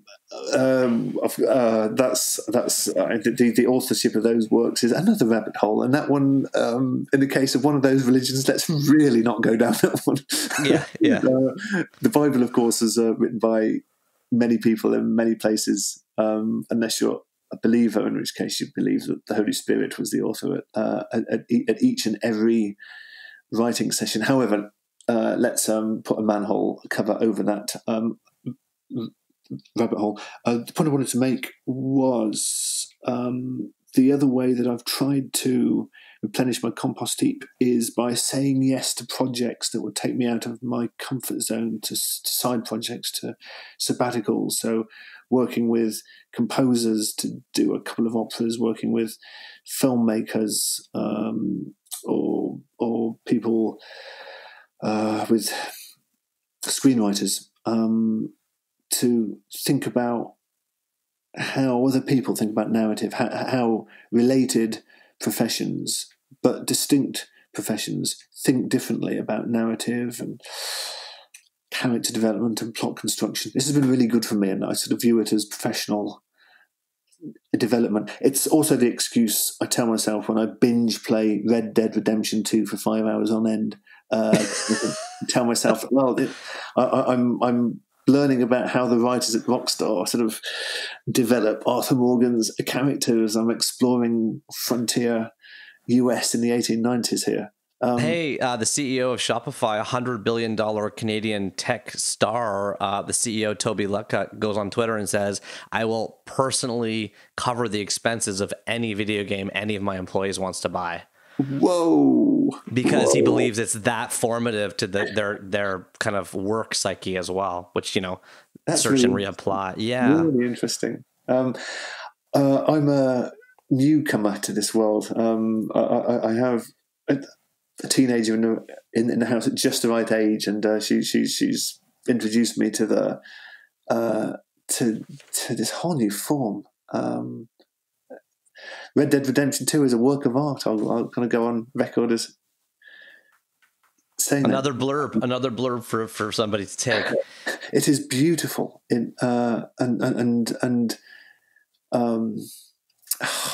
it's so you've talked you've talked about the metaphysical compost heap in your head, the idea that life experiences can be kind of plundered when they're most full, and the idea of saying yes to projects.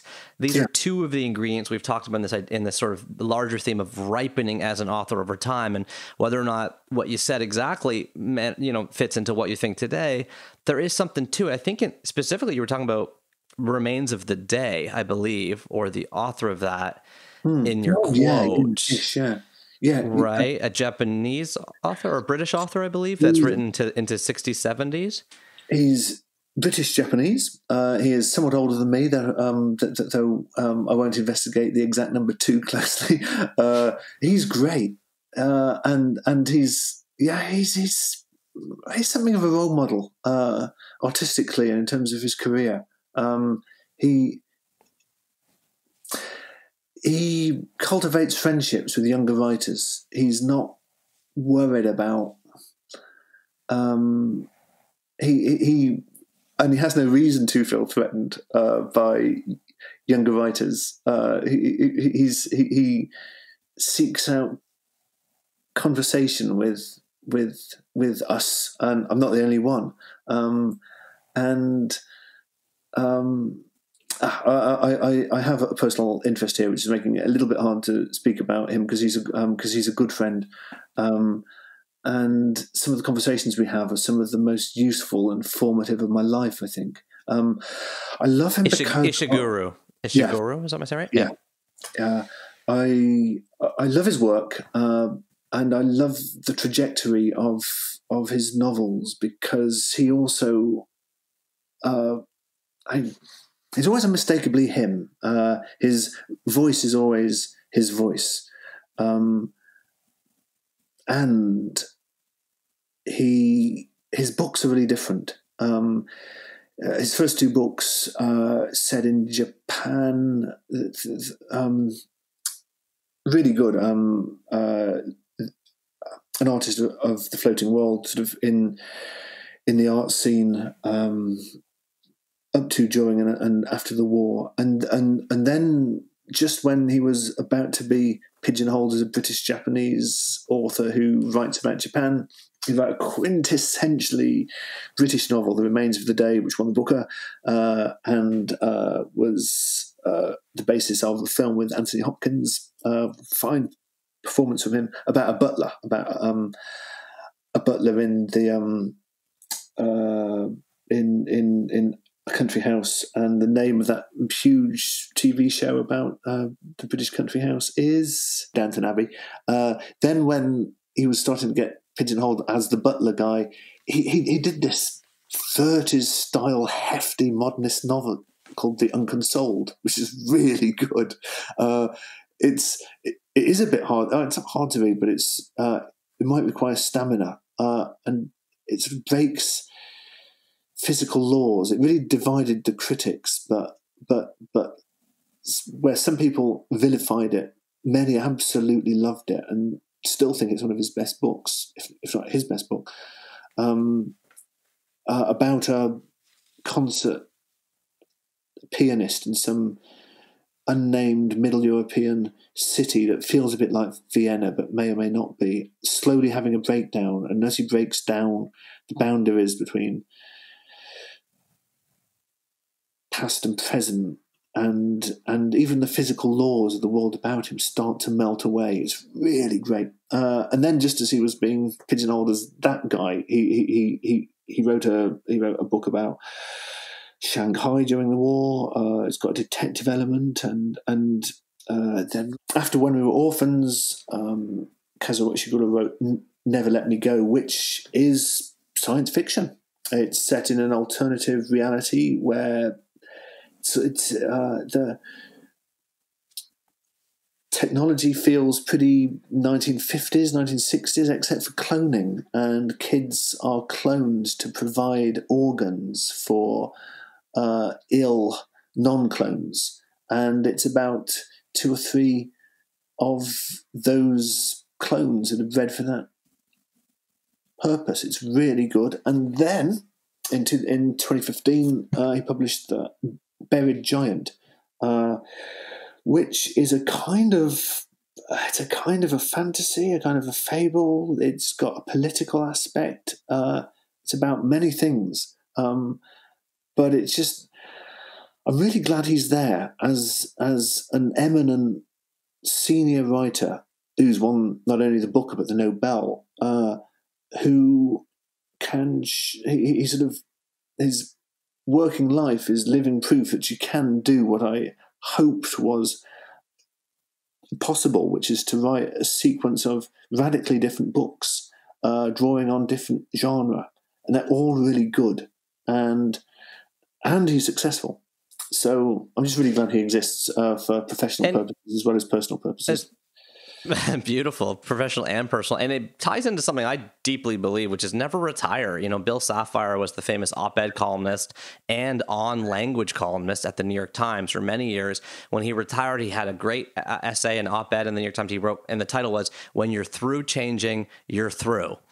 And up until he died, till the day he died, he took on chairman of the Dana Foundation. He took on like a totally different work while constantly writing. And it seemed like writing, to your early point, was an output of the other stuff he did, and enabling, again, that model I live my life by, which is never stop.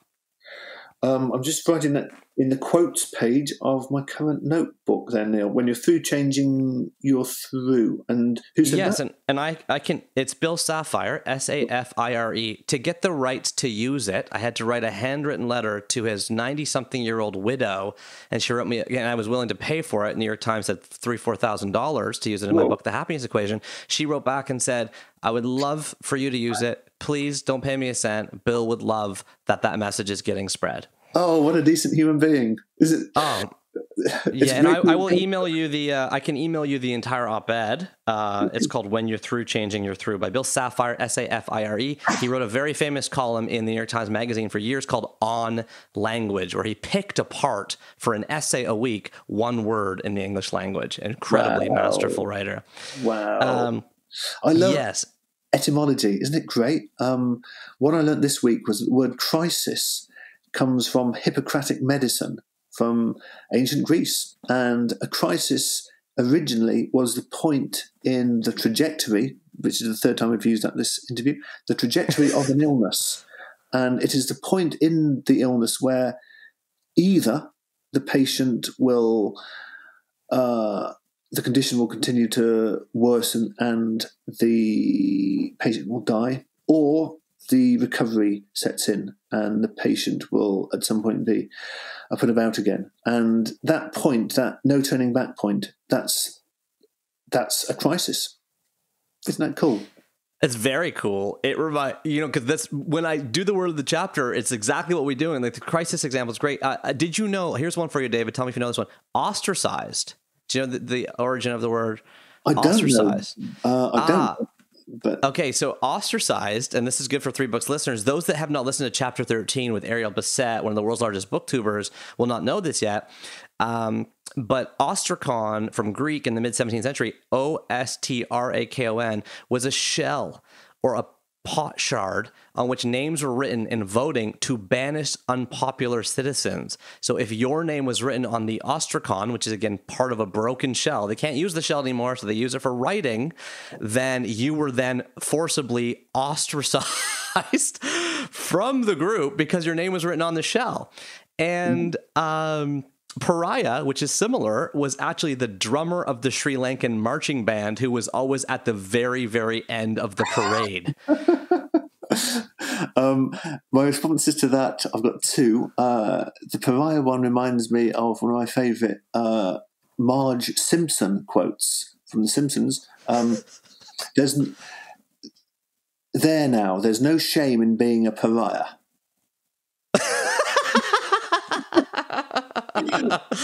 Oh man. I wonder if that was written by George Meyer, who we have been knocking on his door to get him on the show, because those good Simpsons years were great, weren't they?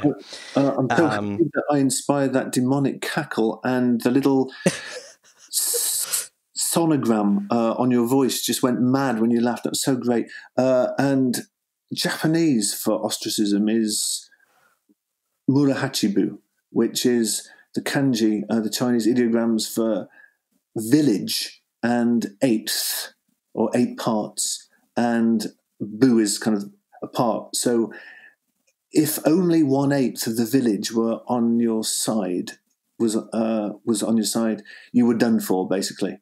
And so etymology in different languages is really cool as well. And this is kind of so, well, it's so kind of it's so great to spend time studying other languages. It's not only the ability to speak it, but it's the access to the treasure chest of wisdom and wit that's there in the etymologies of words. Well, the accessing of etymologies of words through language interpretation and the start of our conversation about the mind and memory are 2 beautiful segues into your 3rd and final book, which is the which is The Reason I Jump: The Inner Voice of a 14-Year-Old Boy with Autism by Naoki Higashida, which I don't know if I pronounced right. His last name is Higashida, Higashida, and I apologize. It's the inner voice of a 13-year-old boy with lots of not 14-year-old. This is written by a very smart, very self-aware, very charming 13-year-old boy with autism. The Reason I Jump is a one-of-a-kind book that demonstrates how an autistic mind thinks, feels, perceives, and responds in ways few of us can imagine. The cover is a young boy from behind in a blue checkered short-sleeved dress shirt looking up at a sky full of abstract yellow and blue butterflies. Interestingly, the art was created by Kai and Sunny, who also did the wonderful Cloud Atlas cover, and who, by the way, David, told me to say hi, since we've been chatting over Instagram, since I've been telling them how much I love their art because of this. They say hi. They love you, as you know. Say hi back. Yeah. And I might drop them an email afterwards. I love their work, and they really worked hard on The Reason I Jumped. They did some internal art, especially for it as well. They really understood it. It's beautiful, and they wrote on that note inside. The cover, just to finish up, is the New York Times bestseller Burst is on there. The top blurb comes from Jon Stewart in my, I guess, American edition. It says, one of the most remarkable books I've ever read. Dewey Decimal Heads, you can file this under 616.8 for diseases of nervous system. And the bottom of the book, it says, of course, in big font, introduction by David Mitchell, translated by K.A. Yoshida and David Mitchell. So, David, tell us about your relationship with The Reason I Jump: The Inner Voice of a 13-Year-Old Boy with Autism by Naoki Higashida, born in 1992. This is a story I've told a few times. Our son's autistic, and when he was 3 or 4 years old, that was sort of peak autism. It's rude to call it hell, but it kind of felt like that at times, if I'm honest. But I certainly wouldn't describe it in those terms these days, in part because of The Reason I Jump. What do you do when you've got an autistic kid? Well, one thing you do is you read books about autism to see how you can help. Our son's particular type of autism means he's... Now, I use the word non-conversant. Other people are using the word pre-verbal. It's all fine. What it means is he has language. He recognizes words, and his listening vocabulary is really high, both in English and in Japanese. But he's never done what we're doing right now, ever, once. This game of conversation. I say something, he says something back. I say something, he says something. His brain just is not wired that way.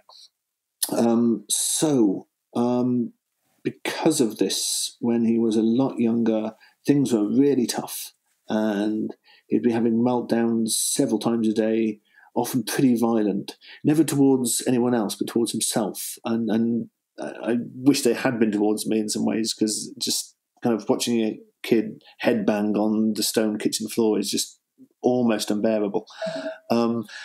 None of the books that we had were really helping with this. They were books either by, again, I dislike the word, but I'll use it for now, higher functioning autistic people who could talk and had the neurological wherewithal to be writing books, or by parents, which is a very valid part of the autistic experience, but of course it's not from inside an autistic head, by academics who had studied autism for many years and maybe were genuinely helpful at a practical level as well, or in some cases less so. None of these really helped.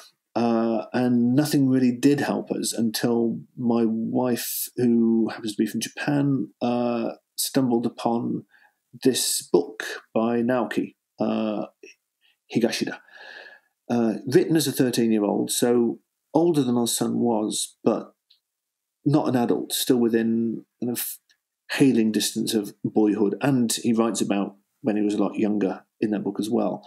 And he was autistic. And he was non-conversant / pre-verbal and had never said a sentence in his life.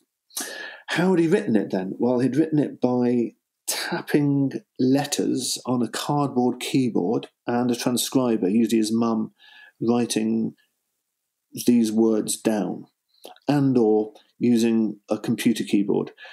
The keyboard can be a bit distracting because there's another stage in Japanese where you put in the letters, but it's a homonym-rich language, and there are many drop-down menus when you use when you're typing an East Asian language on a QWERTY keyboard, as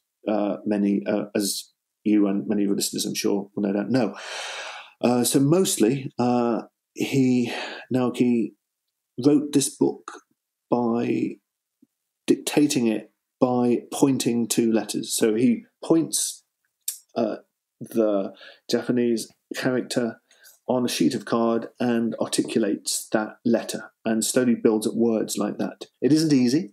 He often loses his thread and has to come back to the beginning. But say, so my name is Naoki in Japanese would be Watashi no namae wa Naoki desu. So to give you some idea of how he would spell that, he would do the wa and then the ta and then the shi. That gives you watashi from watashi no, which is like my. And then he might lose his thread and have to start again. Watashi no namae, watashi no. Then he'd jump onto namae, watashi no namae wa Naoki desu owari. He hits the owari square to say he's finished that sentence. And that is how he wrote the whole book. What's in the book? The book is made of about 60, 70 questions about autism that he has heard a lot. Why do you do this? Why can't you speak? Why do autistic people talk so loudly and weirdly? Yes, that's a good one. I've got a copy of the book across the room, so I'm trying to get it right now. Just give me a moment. Be right back. Why do you do things you shouldn't, even when you've been told a million times not to? Why do you echo questions back at the asker? Why do you ask the same questions over and over just while you're grabbing the book? And I love the sound of you moving a chair and getting, like, that's beautiful visual. No, I love that. Thank you. The snowflake in the armpit. No, I feel that. And just reading a few more questions for the listener. I just read 3, 4, and 5. I've got the Portuguese edition. There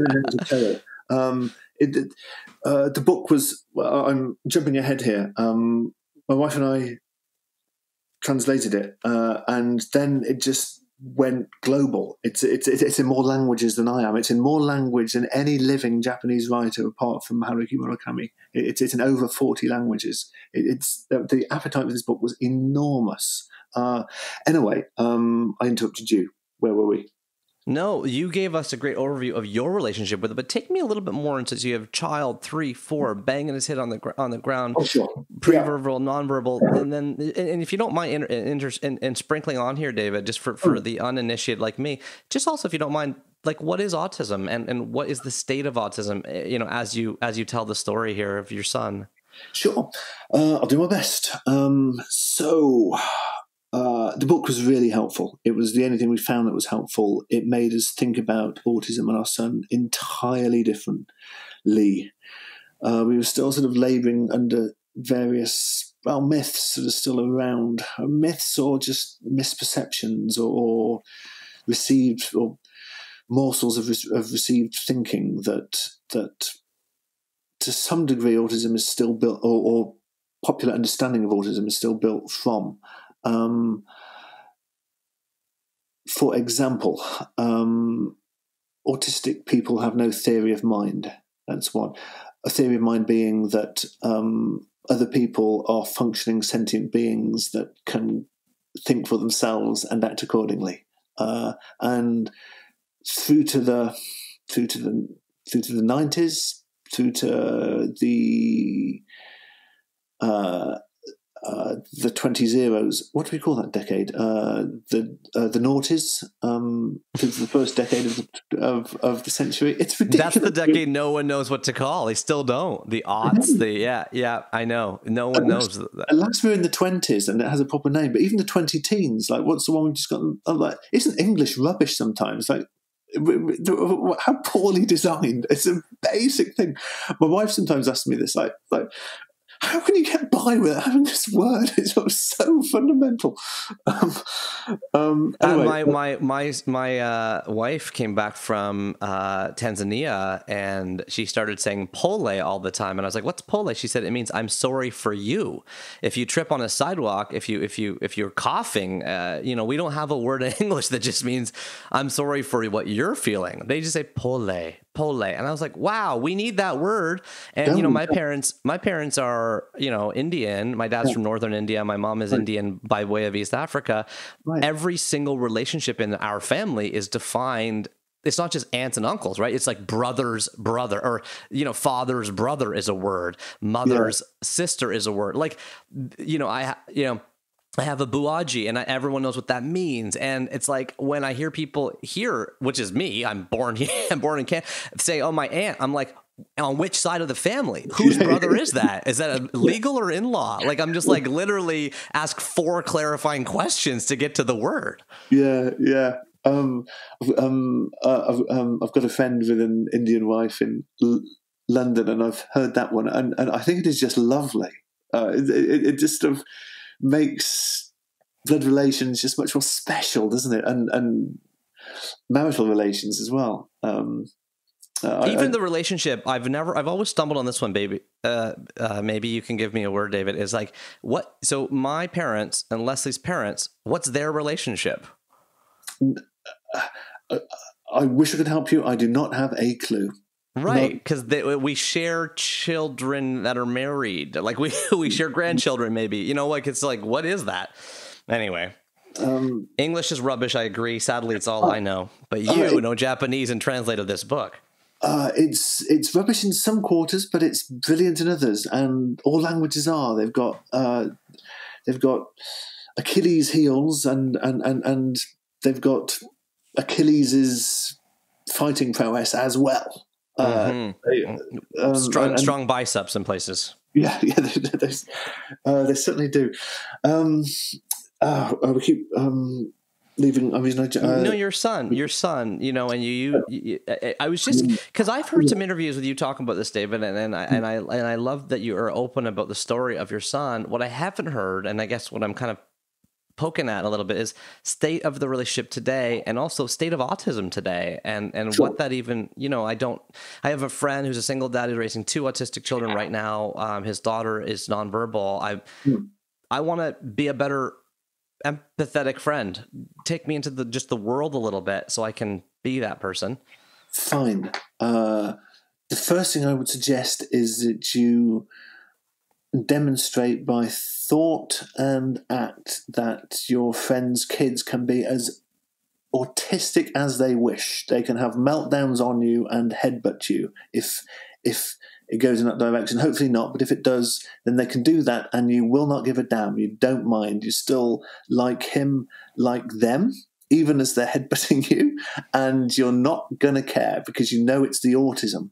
It's not them. It's not even the autism. It's the unbearabilityness that autism is creating in them in that moment that is doing it, but it's not them. And if you show that to your friend and prove it and be the first one to wipe up the mess with whatever needs to be wiped, whatever the mess is, you're there wiping it before your friend even has the chance. That's how you be their friend. And that's, I think, great. Neil is an autism insider from that. Yeah, go on. Well, I was just going to say, we did a Zoom call recently, the group of us, and I checked in late, my high school friends, and there was screaming in the background, and I felt bad because I said, "What's that screaming?" And he said, "Oh, it's my daughter." And I said, "Oh, great, she's having fun." He said, "Yeah, I can ask her to go inside if you want." And I said, No, I'm sorry. I didn't mean that. And so it's just like us navigating that was what you're talking about. Your friends, he'll know what you mean, and all will be well. I just want to go back to a big myth that the reason I jumped busted for us, which was also autistic people have no emotional intelligence. There's still the sense that they're robots, that they're Vulcans in Star Trek terms. They just don't do emotions. And the beautiful gift, well, one of many in The Reason I Jump, is that book can't be real if Naoki didn't have a theory of mind. I mean, he writes short pieces of fiction in it, short pieces of fiction which are taking into account the reader's responses at that time. And he was only 13. And there's a story at the end which is just beautiful.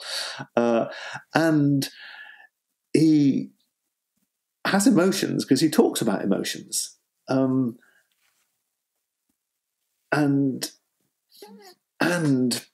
he answers the question you just asked me, kind of, how can we help him? Kind of, what's useful and what isn't? He goes through this. Be patient with us. It'll take us a while to get there, but we want to get there too. One of the most poignant ones is, what's the worst aspect about being autistic? And he says, it's not what you think it is. It's not that I can't do this or I can't do that or I can't go there. It's that I know I am causing my mum and dad pain and awkwardness and embarrassment. That's the worst aspect. That's just heartbreaking. I can take everything else, but that is just unbearable, he says. It is heartbreaking, and it is sort of a nuclear fusion-sized blast of hope for us, because, well, if he's feeling that, then he's not a robot. He clearly isn't, and that means that many of the things we think we know about autism are therefore wrong. It comes down to this, that we are mistaking, and this answers your question about where we are with autism now. It's a shift from this position, that the communicative disability that autism is a cognitive one.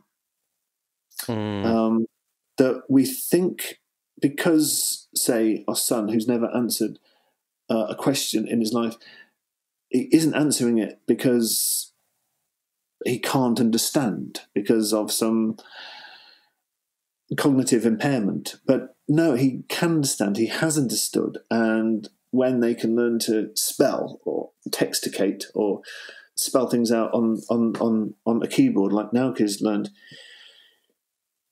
to do, they can speak. And so we were wrong all along, and we've been treating them as if they are less than human. And it's this that, over the years, imagine it, Neil, for how old are you now?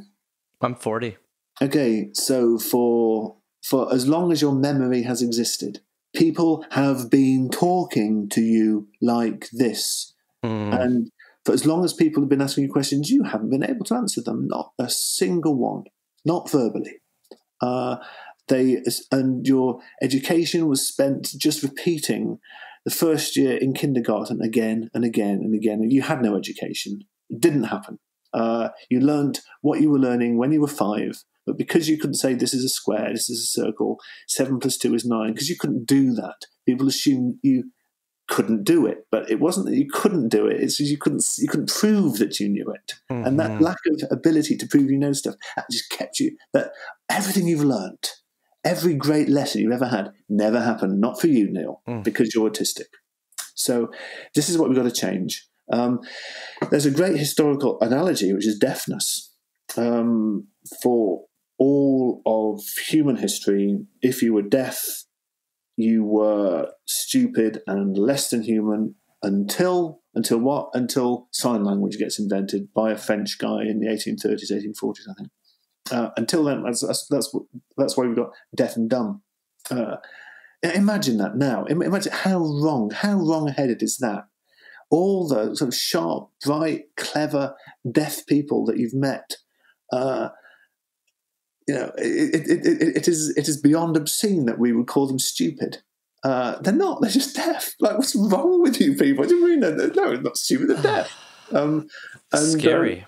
Now, you're damn right. It's scary because that's where people like my son are right now. Now things are changing a little bit. There's a bit of a wind of change, and I'm really, really happy. I'm proud. And I'm proud for the reason I jumped, not of me, but I'm proud to have been a tiny part of allowing, be careful what I say here, what is much more important than all of my novels, anything I've written, anything, for the whole of my life, is the reason I jump. Because this is spreading that message, that we are getting autism horribly wrong. Horribly wrong, because the wrongnesses we are perpetuating are making the lives of people with autism, smash autistic people, as the politics of the description used, but we're making the lives of autistic people wrong. I mean, worse by the things we're getting wrong about autism, and that is, well, that's my mission for the rest of my life. For while I'm here, I can help my son by trying to improve the level of intelligence around public discourse relating to autism. There's a political aspect to this. Once you know what I've just said, then a classroom assistant needs to be not just kind of an added extra if the school's feeling rich this year. It has to be a human right. And sorry, society, but we have to find the money for this. I know we have to find the money for lots of other things as well, but we also have to find the money for this. And again, sorry, billionaires, sorry, millionaires, but if this means we have to raise a level of taxation to help people who need that help to take their part as fully fledged members of the human race and of society, and in the long run to turn them into taxpayers. That's not why you do it, but this is a beautiful benefit of it. Then that's what we have to do. We need to reorganise society and, dare I say it, to redistribute income. It's that I was speaking with Nauka's parents, and so this book did really well, and suddenly had book deals all over the world, and sold into the six figures in the UK and in the States. Thank you, John Stewart, very, very much, by the way, just if you happen to be listening. And Whoopi Goldberg. And he became a taxpayer, and he was paying more in tax than his dad was, and his parents were just so proud about that, and he was so proud about it. Just compare that to the attitude that most of it's the antithesis of tax avoidance. It's pride in paying your tax. The world would be a better place if we had a little bit more of that, don't you think? Totally. I did a YouTube video called Why You Should Love Paying Your Taxes. It's been a controversial video that I made, but I made this and I flash on screen, like, do you like roads? Are you enjoying the safety of the tires that you're driving on? Do you enjoy the fact that your food isn't poisonous? Are you like, do you, I went on this like rant and I let it be filmed and posted, but yeah, it was controversial, but I'm a Canadian. So this is the social net that I've come to rely on and believe in. And a great, great, great example of why you can make the economic argument on top of everything else as a human right. Yeah. If you really want an economic argument, then yes, you're making taxpayers. Exactly. And this book moved me a few years ago, David, when I found it by just looking for other things with your name on it. I ran out of stuff that you'd written that I'd read. And I was like, what else is there in the section? And like, the books are near my house, an incredible 4-story kind of new used remainder bookstore had this filed right beside your literature. So I grabbed it and it moved me. It shook me. I recommended it in my book club. I revisited it last night. Many passages jump out at me. But on page 88, one particularly I'd love to just read quickly. It's just a few sentences. Please do. Just by looking at nature, I feel as if I'm being swallowed up into it.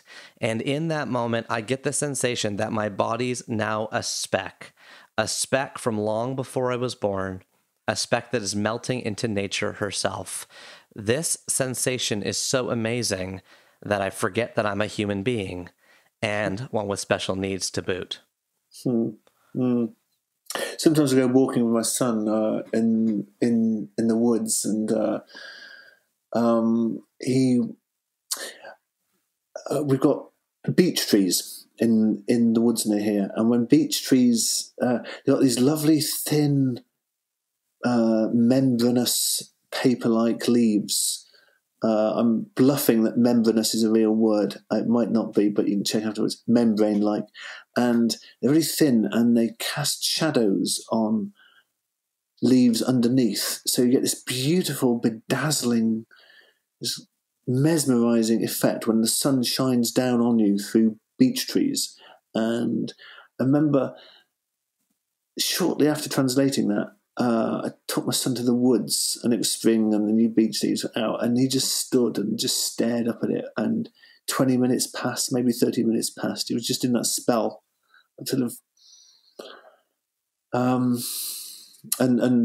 so that's my association with that particular passage. Well, in it, I also hear, it's a beautiful visualization, and in it, I also hear this phrase, my body's now a speck from long before I was born, a speck that is melting into nature herself. I want to tie this back to your earlier point about memory. Do you ever think about managing, shifting, or connecting your energy with the energy kind of beyond you, or forget you're a human being? I feel that way when I read your stuff, but how do you think about energy that way in this sort of universal form that he's talking about? We're venturing into kind of new age spiritual territory, aren't we? Mm-hmm. Yeah, I wanted to go there just a little bit, if you're okay with it. Yeah. It's one of the things about the book as well. I'd never really considered that my son would be thinking about time and life after death, and it never occurred to me to talk to him about the soul. And that some people believe there is one, and people believe there isn't. But now I know, and it's worth mentioning because if you are a texticator, if you are a texticating autistic person, then unfortunately you will meet skepticism that won't be dispelled until people have seen you do it with their own eyes. So I'm at that point with Naoki, and I've met him about 3 times, and I've asked him about kind of whether he thinks about the soul, and I've asked him. I did an interview very early on with someone who expressed doubt that the book could possibly be authentic because here's this autistic person talking about metaphor, and her autistic daughter kind of couldn't spell metaphor, let alone know what a metaphor is. She told me quite accusatively and antagonistically. Now I know how to handle that, but at the time it was sort of kind of was just kind of shocked and astonished and didn't really have a good answer. But I've since met Naoki, and I've said, I told him about it and asked him to speak to me about metaphor, and he did pretty eloquently before my very eyes. So how would you answer that woman today? I would because say it is plastered still online. You do when you Google the book or look at your Wikipedia profile, it does still there is quite a lot of paragraphs still citing these controversies. Sure. Yeah. I mean, once something's on Wikipedia, you can counter it, but you can't erase it. And, right. And it's just the way it works pretty much. I would say, firstly, please don't believe me. Just go onto YouTube, type in his name, and look at him yourself. Right. Now, and it, you know, why would I lie? Really? Yeah. I mean, why would I? Why? Well, yeah, and let's not. I don't want to. Let's do a sewer cover on that one, because I was not going to broach it, but you brought. I was curious how you answered, but on the new agey stuff on managing, shifting, connecting energy, I want to just sit there for a second. Yeah, sure. I'm probably a zealous agnostic. I don't know. I don't know if there's anything. I don't know if there's if there's anything after we die. I don't know if the soul is real. I don't know if we come back in some form. I don't know if it's meaningful to say that we are all connected in some mycelium-like underground way. I really don't know, and you know what? I kind of like it that way. I like not knowing. In a strange sense, it's the best of both worlds. We can stay. We don't have to kiss goodbye to the pragmatic, rational view of the world that has given us so many things we so quickly forget. Our lives are so very much better for almost all of us at a planet-wide level than they would have been for great grandparents. Why? It's stuff that the rational mind has sorted out. It's science and tech. That's why all the things we take for granted and sometimes reject, even though we start enjoying the benefits of them from before we're even born, from conception onwards. So we still get to enjoy these in an agnostic view of things, but it kind of leaves the door open for I don't know. Do you want to call it spookier stuff, more spiritual stuff, more new agey stuff, more quantum stuff? I don't know. And so it's all built around that. I don't know really. I love the firmness in the not knowing. That's quite attractive to me. The firmness in the not knowing. Yeah. And you said, I will tell you this. Sorry, I interrupted you. No, I was about to backtrack, and I'm still about to backtrack, but I started, so I'll finish. So my son, he says individual words. He sometimes puts 2 or 3, 4 words together, and he's got a few set pieces, usually for things he wants. Often heated up in the microwave, please. He can kind of say that. But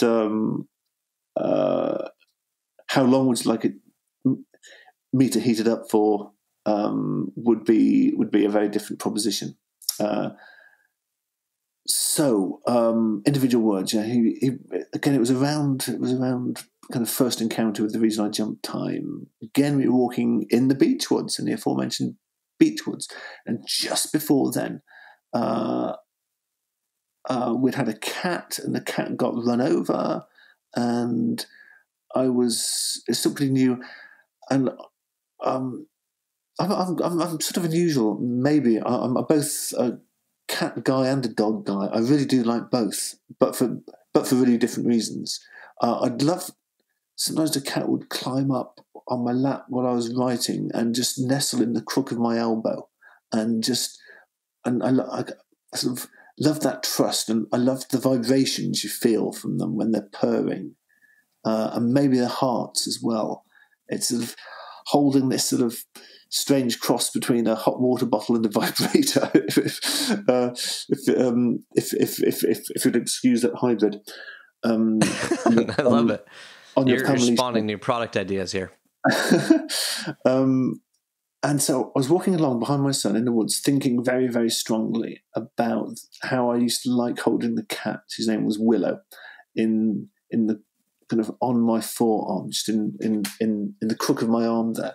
Swear to God, Neil, my son stopped. He was about, I can still see this, he's about 20 feet in front of me. He stopped and he turned round and he looked at me and he said, "Cat." And I still don't know what to make of that, and I'll leave you to make of that what you will. And it might be the classic confusion between correlation of things happening to happen at the same time and causation. One thing happens because of the other, which I still think is behind most of what gets termed spiritual or spooky or whatever. But that happened. It's not a trick of memory. It's not a trick of anything. It was just very clear. And no, cat was not a word that my son was ever in the habit of saying. I don't think he said it since. Not out of the blue like that. So, yeah, there you go. I haven't told anyone that, and now I have. Well, I know you say I still don't know what to make of that. I feel like in my life I've had similar experiences. Have you? Yeah, a thought that I'm really thinking hard upon, even just to not to compare them, but when we're both thinking of a word together, and it's right in both of our brains. Something's happening there that I can feel. It's harder over virtual, of course, but there's something happening in both of our minds because of what's happening in the other. It seems to me.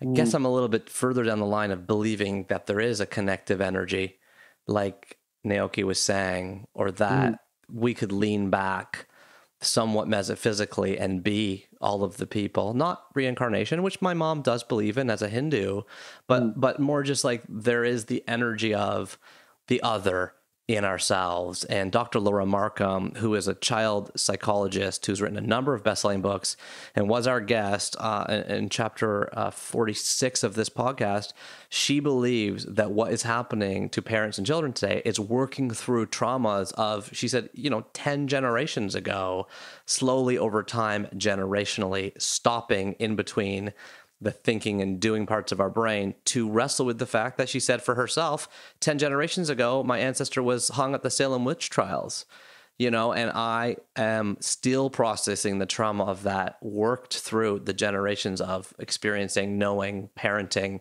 through that. And I don't know. I know we're in that territory that feels maybe uncomfortable, but I wanted to go there with you because your books feel that way to me too.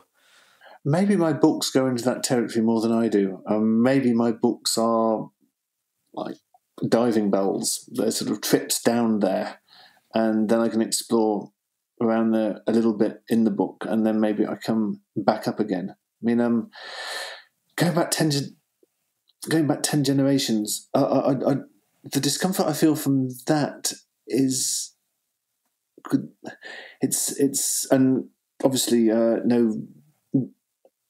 no disrespect to your guest at all, but the discomfort I feel is to do with the enormity of the task of ever sifting anything, of ever settling anything. If essentially you go back X generations, of what space is there, what room is there to sort anything else in this life, this one that we know we have. You understand what I'm trying to say? Yeah, I do. I know. You being in the UK, surely don't have a chance. Yeah. You kind of surely sort of it's like being at the mercy of 10 whirlpools all at once. You're just not be able to put your head above the water ever. Well, and that's why she's saying that's where she says the work is as a parent. It's recognizing that and processing the traumas of previous generations so that you can be a better parent, than you may have received. Because she said a lot of people experience the trauma. But even as something is like, I'm not in the same place as you right now, David. We're not in the same country. There's an ocean between us. You're in the UK. I'm in Canada. You just talked about your autistic son and the idea that sorry billionaires, sorry millionaires. But, let's lean it. There's something connective, though, even, in the ideas that you're proposing, I think, in a good way, that we're all in this together. And by the way, we're talking during the pandemic and during the Black Lives Matters movement. And to what extent do I feel the pain of a Black person in the States? I feel it. I don't know if I feel it as much as my wife does, who is more an empathetic person than me, maybe. But like, I can feel something there, you know, about a totally different culture and country than me. And that's kind of what I'm saying. I want to, in my own brain, in my own mind, try to tap into that more. And I'm looking for kind of places to dig so that I can feel it. I'd like to float this back, if we're still okay for time, Neil. Yeah. Just in response to what you said. I mean, I think my wife would be also more of a believer than I am. And so we talk about this quite a lot. And one sort of conclusion, one, and sometimes the conversation can get a bit heated, but where we overlap and where it's sort of smart, I think, for marital harmony to allow the conversation to end is to think in terms of a Venn diagram, and there's an overlapping segment in the middle. And in this overlapping segment, there's a sort of, it doesn't matter if it's real or not. What matters is, so if you believe in this connectivity, there's this empathic network, this ideosphere, then that's fine. If you believe there's a literal connection, a bit like the Netflix show Sense8, where people do start to literally experience what other people are experiencing. If you believe something like that is possible, then fine. If you don't believe it, it's still useful as a metaphor. If you don't believe there's some literal, never identified by science connection between all of us, that might exist on some quantum level that we haven't identified yet, then fine, you believe it. But even if you don't believe it, where's the harm in thinking that maybe it is real? I'm not expressing this well. If it's a metaphor, then it doesn't matter that you're wrong. Kind of that empathy should still be there. That sense of connection should still be there. That idea that that if there isn't justice for everybody, then there's no justice for anybody. And in the Venn diagram, the two circles are two opposing thoughts, but the overlap, if I'm following you, is the behavior that follows. Yes. And the difference between one person thinking that it's literally right and the other person thinking, no, it's not a literal fact that can be ascertained by physics. But ideologically, I want to live in a society like that. So who cares if it's literally scientifically ascertainable or not? Let's act as if it is and act accordingly. Ta-da! That's my soapbox. It's not a soapbox. It is a beautiful megaphone, and I am feeling the ripples from it, and I really appreciate it. David, you have given us 3 incredible, moving, shape-shifting, wonderful books as your 3 formative books for this show. I typically close off my conversations when I am able to with a quick, fast money round of questions around books. Do you mind if we try that to close us off today? Shoot, I have no idea how I will. The word "fast" is in quotes, by the way. So any of these, you can make it a 1 word, you can make it a pass, or you can go on a soapbox. We would pleasurably listen to you. Okay. Fast money round. Number 1: how do you organize your books? They organize themselves. It takes a while to know how they want to do that, and I go wrong once or twice. And aspiring writers, that's fine too. You have to go wrong before you can go right. So don't worry if you get to page 60 or page 80 and think, I thought this was the building, but it's actually just scaffolding. That's fine, that's normal. And knowing that is actually progress. So sometimes going back and starting again is moving forwards. And that is a beautiful answer to a question that I very poorly wrote, clearly, because you told us how you organize your books that you write in your home, in your library or your living room.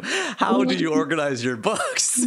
Neil Pasricha, note to self, rewrite this question. that says much more about me than you. Don't worry. There's not a lot of organisation. There's tribal areas of books that are to do with what I'm working on. Books that I really need to get read soon. They're near my bed. Books that I have read that I don't want to say goodbye to. Proofs compiling through the door to scary rate, as you know. Some of them hang around.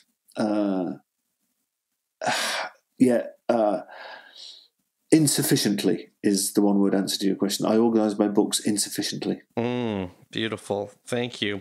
On that topic, what is your book lending policy? I don't have many friends, so I don't really lend books out. I don't really lend books too. If I read something I really like, then I post it to my mum or my brother and say, "This is yours, please pass it on." Really, kind of, I've got a small number of books that, for sentimental or irreplaceable purposes, I just don't and wouldn't lend out. But I've got so many, you know what it's like. It's generally, I'm generally really happy to pass books on, and so I don't lend books, I give books. That's pretty much it. The exact opposite of Malcolm Gladwell's book lending policy on chapter 37 of the show, where he answered with the one-word reply, grudging. I envy you that. He's great. Have you read his most recent one? Yes, Talking to Strangers, yes. Yeah, it's great, wasn't it? Yes, and it goes into the deep end, like it goes into the murkier, beautiful water. He is ripening by the decade, as they say. What is your favorite bookstore, living or dead? Wow. I'm going to stay local. I'm going to go for Kerr's Books in Clonakilty in County Cork, because it's run by a very small team and they take great pride in their shop, and the window is polished every single day and the shelves are dusted every single day, and they're friendly, and you go in and you come out feeling just happier. It's a bookshop that is also mental health. In a way, booksellers are frontline workers of the mind. Wow. That's amazing. God bless them all. Whatever God you believe in, God bless booksellers. So yes. Side note, for chapter 56 of 3 books, we interviewed Kate, the therapist, or Kate Scowen, who runs the largest and only mental health themed bookstore in Toronto, with therapy in the back. By the way, when you answered that question with Kurz, I had dug up a quote from you that you said in 2007 in Stop Smiling magazine. You said, "What do I miss? Secondhand bookshops where I can find things I had no idea I wanted."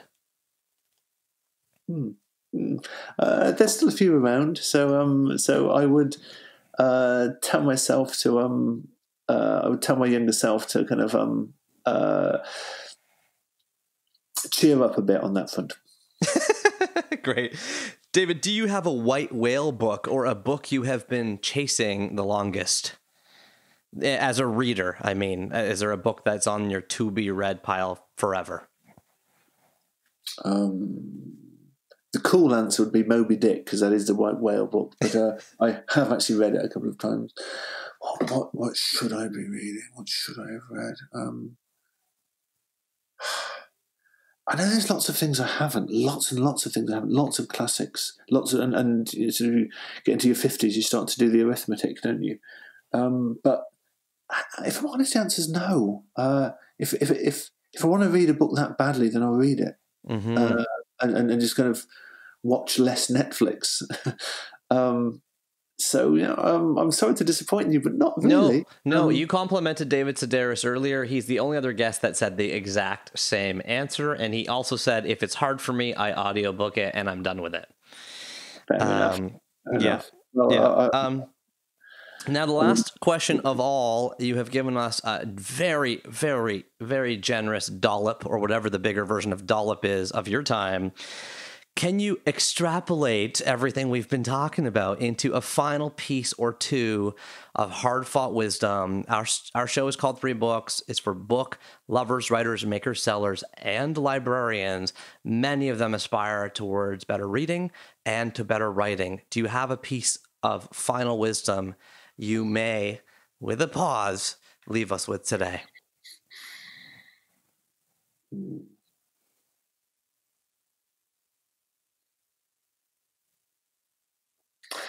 I think I'd like to repeat myself, if I may. You can't improve nothing. Just write it. It doesn't matter if it's rubbish. You should see my first manuscripts; they're rubbish, and that's fine because you can improve rubbish. You can sift it, find the things that aren't rubbish, nurture those, grow them up, maybe like pearls out of grit, and going wrong can be your ally. All you have to do is work out why you've gone wrong. And that is a necessary step towards going right. So don't be discouraged when you look at what you wrote yesterday and thought, I thought it was good then, but God, it's awful. But just keep looking. You'll find a few things in it that aren't awful. Now, to the best of my knowledge, that is how everybody writes. That's it. Keep looking, extrapolating. You can't rewrite it till you write it. A pleasure and a privilege and an honor. David Mitchell, thank you so much for coming on Three Books. I've had a great time, Neil. Thank you. You keep up the great work. I will listen to your future podcasts with enormous interest. And stay safe during the pandemic. And I hope one day I will get to Toronto again in the not too distant future. And please stay in touch. It'd be great to meet up. Thank you so much.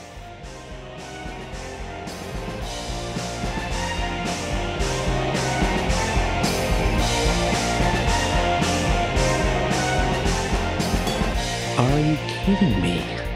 Are you kidding me? Hey everybody, it's just me. It's just Neil again, hanging out at home in my basement with my backpack full of wires. Oh yeah. I was not expecting, even though I'd heard a number of interviews with David, for the wide and deep well of humility that this guy comes from. What an incredible human being. I fell deeper in love with him while talking to him than I thought I could or would, but I did. And the phrasing, the words, hang out till the end of this show, guys, because it is going to be the most epic word cloud ever. We highlight the word of the chapter, as we always do at the end of the show. Art should be an anti-snobbery force. This is a guy who writes books that are certainly not simple. If you have read Cloud Atlas or know that it's 6 interwoven Russian-dolled novellas written across centuries, at the same time, he writes with an accessibility that makes people like me. I said I'm like a novice reader. I'm not as big a reader as someone like David is. Like, I can reach for these books and I can get them and I can sit within them. I can pass them around comfortably to anybody. Art should be an anti-snobbery force. What else did he say? It should raise no eyebrows if the writer wishes to treat genre as an organ of a novel. I loved that. And how about this one? All books want to be used. If I was a book, I would want to be used. There's so many quotes. A signpost is not the place it's pointing to. It occupies you and you occupy it. I could go on and on and on. So many phrases and quotes jump out from the book. I am so grateful to Mr. David Mitchell for giving us 3 more books to add to our top 1,000. For new listeners, remember, you can go over to 3books.co/the top 1,000, just a link at the top there, 3books.co, and it's a list of every single formative book ever mentioned on this show. We've also changed our policy. We no longer link to Amazon. We want to support independent booksellers and we want to support local retailers and national retailers more. So we are linking as best we can to Project Gutenberg if things are out of print, which is, things like The Duel would be out of print by Chekhov. And we were trying to link to Wikipedia pages, and we were trying to link to the author's own home pages, let you live in the home that the author had created. So what did he add? He added let me get the numbers right here. Number 830, A Wizard of Earthsea. That's Earthsea, not Earthsea, as I said in the show, by Ursula K. Le Guin. Last name is L-E space, capital G-U-I-N. He gave us number 829, The Duel. That's D-U-E-L, Duel, The Duel by Anton Chekhov, C-H-E-K-H-O-V, written in 1891. And he gave us number 828, The Reason I Jump, The Inner Voice of a 13-Year-Old with Autism by Naoki Higashida. And I also want to mention that David Mitchell wrote in an email to me before we chose that book. He said, if that seems self-promotion-like, then I also would suggest one of these other two books. And I'm just going to mention them. One of them is Meditations by Marcus Aurelius. And he called it An Oasis in Time, long, long ago and far away. This book has already been added to our top 1000 by Ryan Holiday. So we will add an asterisk to that and make a note in our FAQ that it has been repicked. Okay, that is Meditations by Marcus Aurelius. If you have not heard our chapter with Ryan Holiday, then trek back about a dozen shows and you will find that great conversation with Ryan, author of The Obstacles Away, Ego is the Enemy, and so on. And he gave us The Letters of Vincent van Gogh, which he thought were the truest depiction of an artist ever. That book has not been added. It's really not a book. It's a series of letters, but of course there's many different versions of it. We have not added that to the top 1000, and we will not add it. But I wanted to give a little shout out. If you made it all the way to the end, there's a little Easter egg. If you want to go deeper into David, and you want to get into this guy's mind even more, then check out The Letters of Vincent van Gogh, mostly written to and from his brother Theo. Okay. Now, a pause, a reflection, a blanket of energy is what I feel like I'm surrounding myself in. The strength of mind to be able to display such impressive and electric literary genius combined with a deep sense of affability and humility and humanity. This is a guy who I aspire to be more like. I love David Mitchell. I love what he represents to the world. I love the gifts he is giving us. I am so honored to have had him on 3 books. And it was touching after we pressed stop on the record. He actually said to me, wow, I've never had a chat like that before. We were speaking like we were in a pub together. You're a great listener. I love the conversation. And that's not a credit to me. That's a credit to him. The fact that he could go there with us. He could let us kind of meander. That, a couple times he said, if we have time, and I was like, sure, I've got time. I got time. We can talk for 10 hours. And I felt a bit embarrassed telling the publicist that we ran that long afterwards because they had done such a gift to give us this chat. But at the same time, I just feel like this isn't a gift for me. It's a gift for us. It's a gift for the world. When you want to become a better writer, when you want to become a better reader, when you want to dip into what really matters in life, this conversation is one that I hope that you will revisit again and again, as I will. Thank you so much for listening. Thank you so much for being here. Thank you. Thank you. Thank you. And now, if you're still here, I'd like to welcome you back to the end of the podcast club. Regular 3 Books listeners will know this is one of 3 clubs that we have on this show. End of the podcast club is where we get to hang out at the end. You talk directly to me. I play your voicemails to 1-833-READ-A-LOT. I read your letters, good, bad, and ugly. You give me criticism, constructive criticism. You make fun of my voice, whatever it is.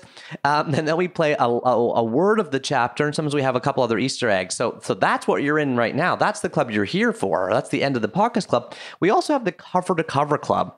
And on chapter 58, it's getting harder and harder for me to say this, but these are the people who've decided that for 14 years, they're going to hang out with us.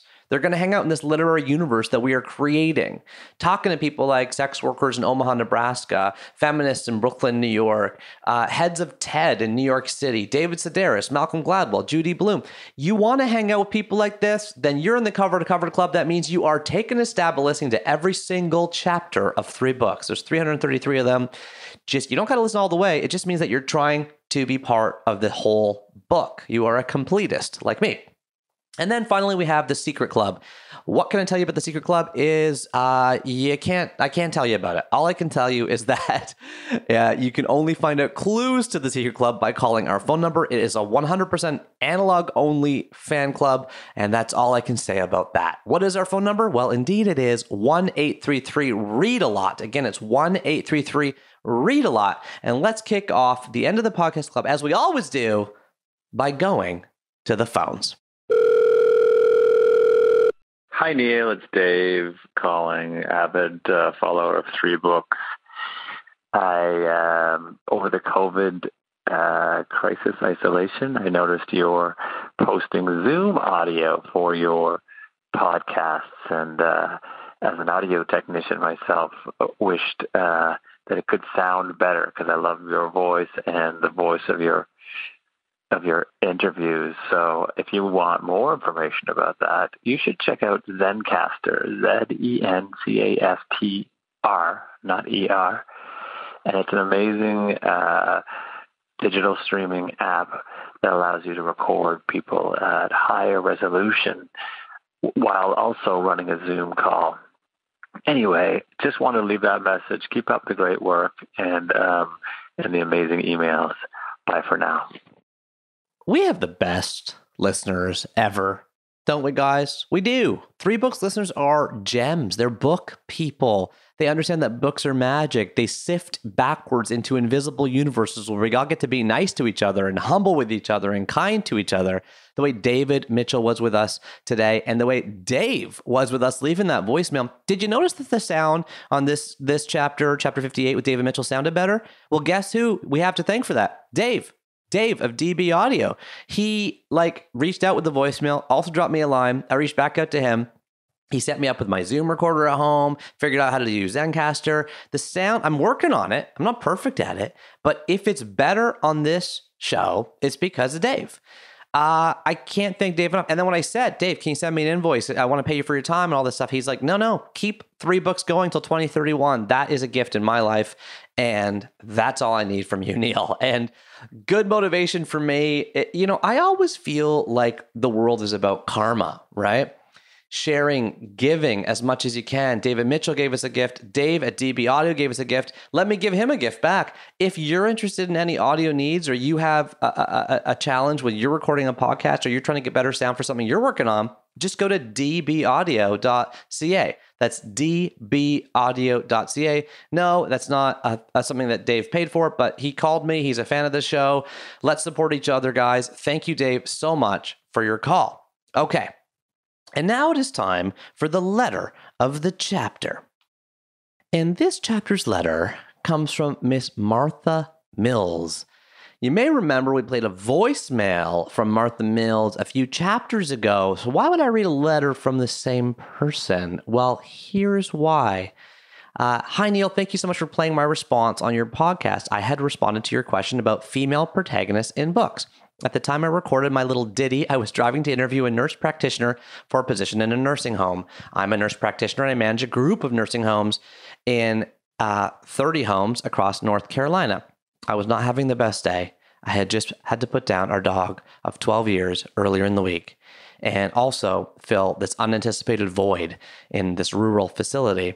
Your question sparked many good memories. I was very tall and shy growing up in my hometown of Miami, the youngest child in a family of 3 older brothers who were teenagers in the 60s when I was born. After I grew up, I used to tell my mom that my earliest memories of her were pacing the sidewalk, waiting for the motorcycles to return home. I loved Miami, but I was pretty much left to my own devices. I was so engrossed when I recorded my response to your question about female protagonists in books for kids, I did not realize that my speed had crept up. I was pulled over at the exit for speed. I was speeding while recording the voicemail to 3 books. I was going over 80 in a 70. I was actually in tears when the police officer pulled me over. It was just too much. I drive like an old lady most of the time because I drive all over the state through tiny towns where the speed drops from 45 to 25 in a second, and tickets are expensive. But then I heard you, Neil, on the Coaching for Leaders podcast, where you mentioned how tickets are really so small in the big picture and that they help support the local economy. So I was glad to help boost the economy of the Virginia border town. Ha ha ha ha ha. Thank you for your shout out to Garden, North Carolina. It's a nice little town on the outskirts of Raleigh, 10-minute drive to downtown. Like everything down here, it is changing, and that is good and not so good. If you ever get down this way, I hope our paths cross. Thank you for your thoughtful podcast and the interesting folks you bring on. From Martha Mills. Martha, as always, when we play a letter on the show, you win a copy of any of my books, whatever one you want. I just sign it and I put it in the mail. Only thing is, because of the pandemic, I've been slow on that. The post office, all that stuff, the lineups, we've been a little bit slower on that. But if you drop me a line, I add it to a spreadsheet. And then when things are a little safer, I will dump a whole bunch of books in the mail for anyone whose letter or voicemail is played on this show. Okay, you just have to drop me a line and let me know. Okay, and now it is time for the word of the chapter. As 3 Books listeners know, this is where I play a word. Is it interesting? Is it one I didn't know? Usually I didn't know the word, so I'm like, what is it? What's the etymology? What's the definition? And I share my learning with all of you because I just heard it from the guest. So, for this chapter's word, are you ready for the most epic sound cloud of eternity? It's time for a word cloud, people, from Mr. David Mitchell himself. Which of these words would you pick? Over to you, David. Your bibliophilia for the Republic of Letters, pigeonholing, analogous to a paint box, vestiges, sclerotic ideas, a sentient being, preen myself, tropes that you identify, a proto-Game of Thrones, sabbaticals, Byzantine plot, my sort of oeuvre. I'm being slightly flippant. I call these things eye-waths on a polder, like a big flat field that used to be a marsh. Flurrysome, despite the elasticated wrist, carte blanche. Beefy novella. Thickets. Extrapolate! Yay! Malaises. The seismic upheaval, the vertiginous effect. Peripatetic, a nice word for your fertile word cloud there, behoves as eminent. I love etymology. Demonic cackle, murahachibu. His ideograms, it's a homonym, Achilles' heel, texticate, membranous, bedazzling, zealous agnostic, mycelium-like correlation, empathic network, this ideosphere. Oh my goodness. That was the treasure chest of treasure chests. Byzantine, very tempting.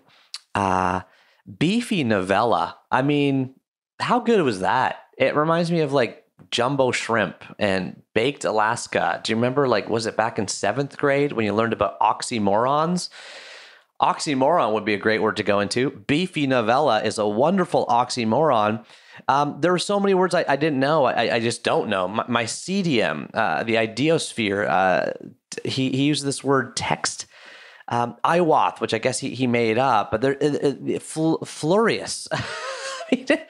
This is fun. But I thought to respect the conversation we had about word origins in this show and to respect what I see as the sort of meta, self-referential, layer upon layer, mirror upon mirror nature of David's work, let us look up the definition and origin of the word etymology itself. Usually we get into the etymology of words in the word of the chapter. In this case, let's define etymology. Okay, dictionary person, what do you say? Etymology. Etymology, the study of the origin of words and the way in which their meanings have changed throughout history. Etym, E-T-Y-M, means truest sense, original meaning. True, real, actual. It does come from Latin, came out up into Greek and in French. And then ology or logia is the study of. So the study of true sense or original meaning. While researching etymology, I bumped into a couple of cousins of the word. Okay. So a cousin of etymology is this word toponymy, T-O-P-O-N-Y-M-Y. Do you know that word? That means the study of place names, their origins, meanings, and use. Okay. That's from the Greek word topos, place, and onomo, which means name. Toponymy I'm saying that wrong. Toponymy itself is a branch of onomastics. Onomastics. Do you know what this word means? Onomastic. Onomastics or onomatology is the study of the etymology, history, and use of proper names. What are you talking about, Neil? Well, I just want to hang out here for a second, pause the eye of the hurricane right over this little area of interest here.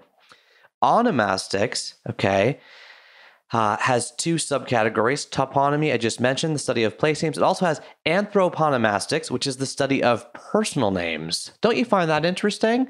I remember going to my friend Mike Robertson's house growing up, and I walked into their house, and they had like a Robertson, like, what are those crests? Like the history of their name represented in pictorial form.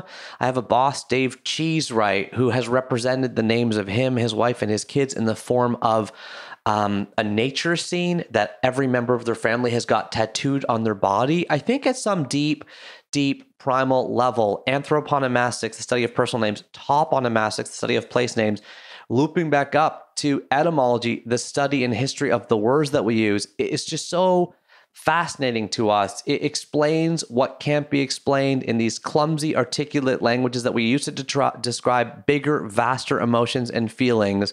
This is what we got. So let's pause here. Let's thank Mr. David Mitchell for the treasure chest of words, and let us make and declare that today's word of the chapter is indeed etymology, the study of the origin of words and the way in which their meanings have changed throughout history. Phew. Do you feel like you just ran a marathon, or do you feel like you just got a mind massage? I hope you feel one of those two, or maybe somewhere in between. I think I'm on that spectrum with you. As I close off chapter 58 of 3 books, just a huge loving embrace to all of you. I feel your love every day. It is a huge gift in my life to get these voicemails, to get these letters, to feel an invisible connective tissue across the world with people who love books or want to love books more. I think you are a special person to be part of a community where we can listen and hang out in such nerdy delight like we just did from Cork County, Ireland with the one and only David Mitchell. And as I bid you adieu, I say thank you to you, and I say until next time, remember that you are what you eat, and you are what you read. Keep turning that page, and I'll talk to you soon. Take care.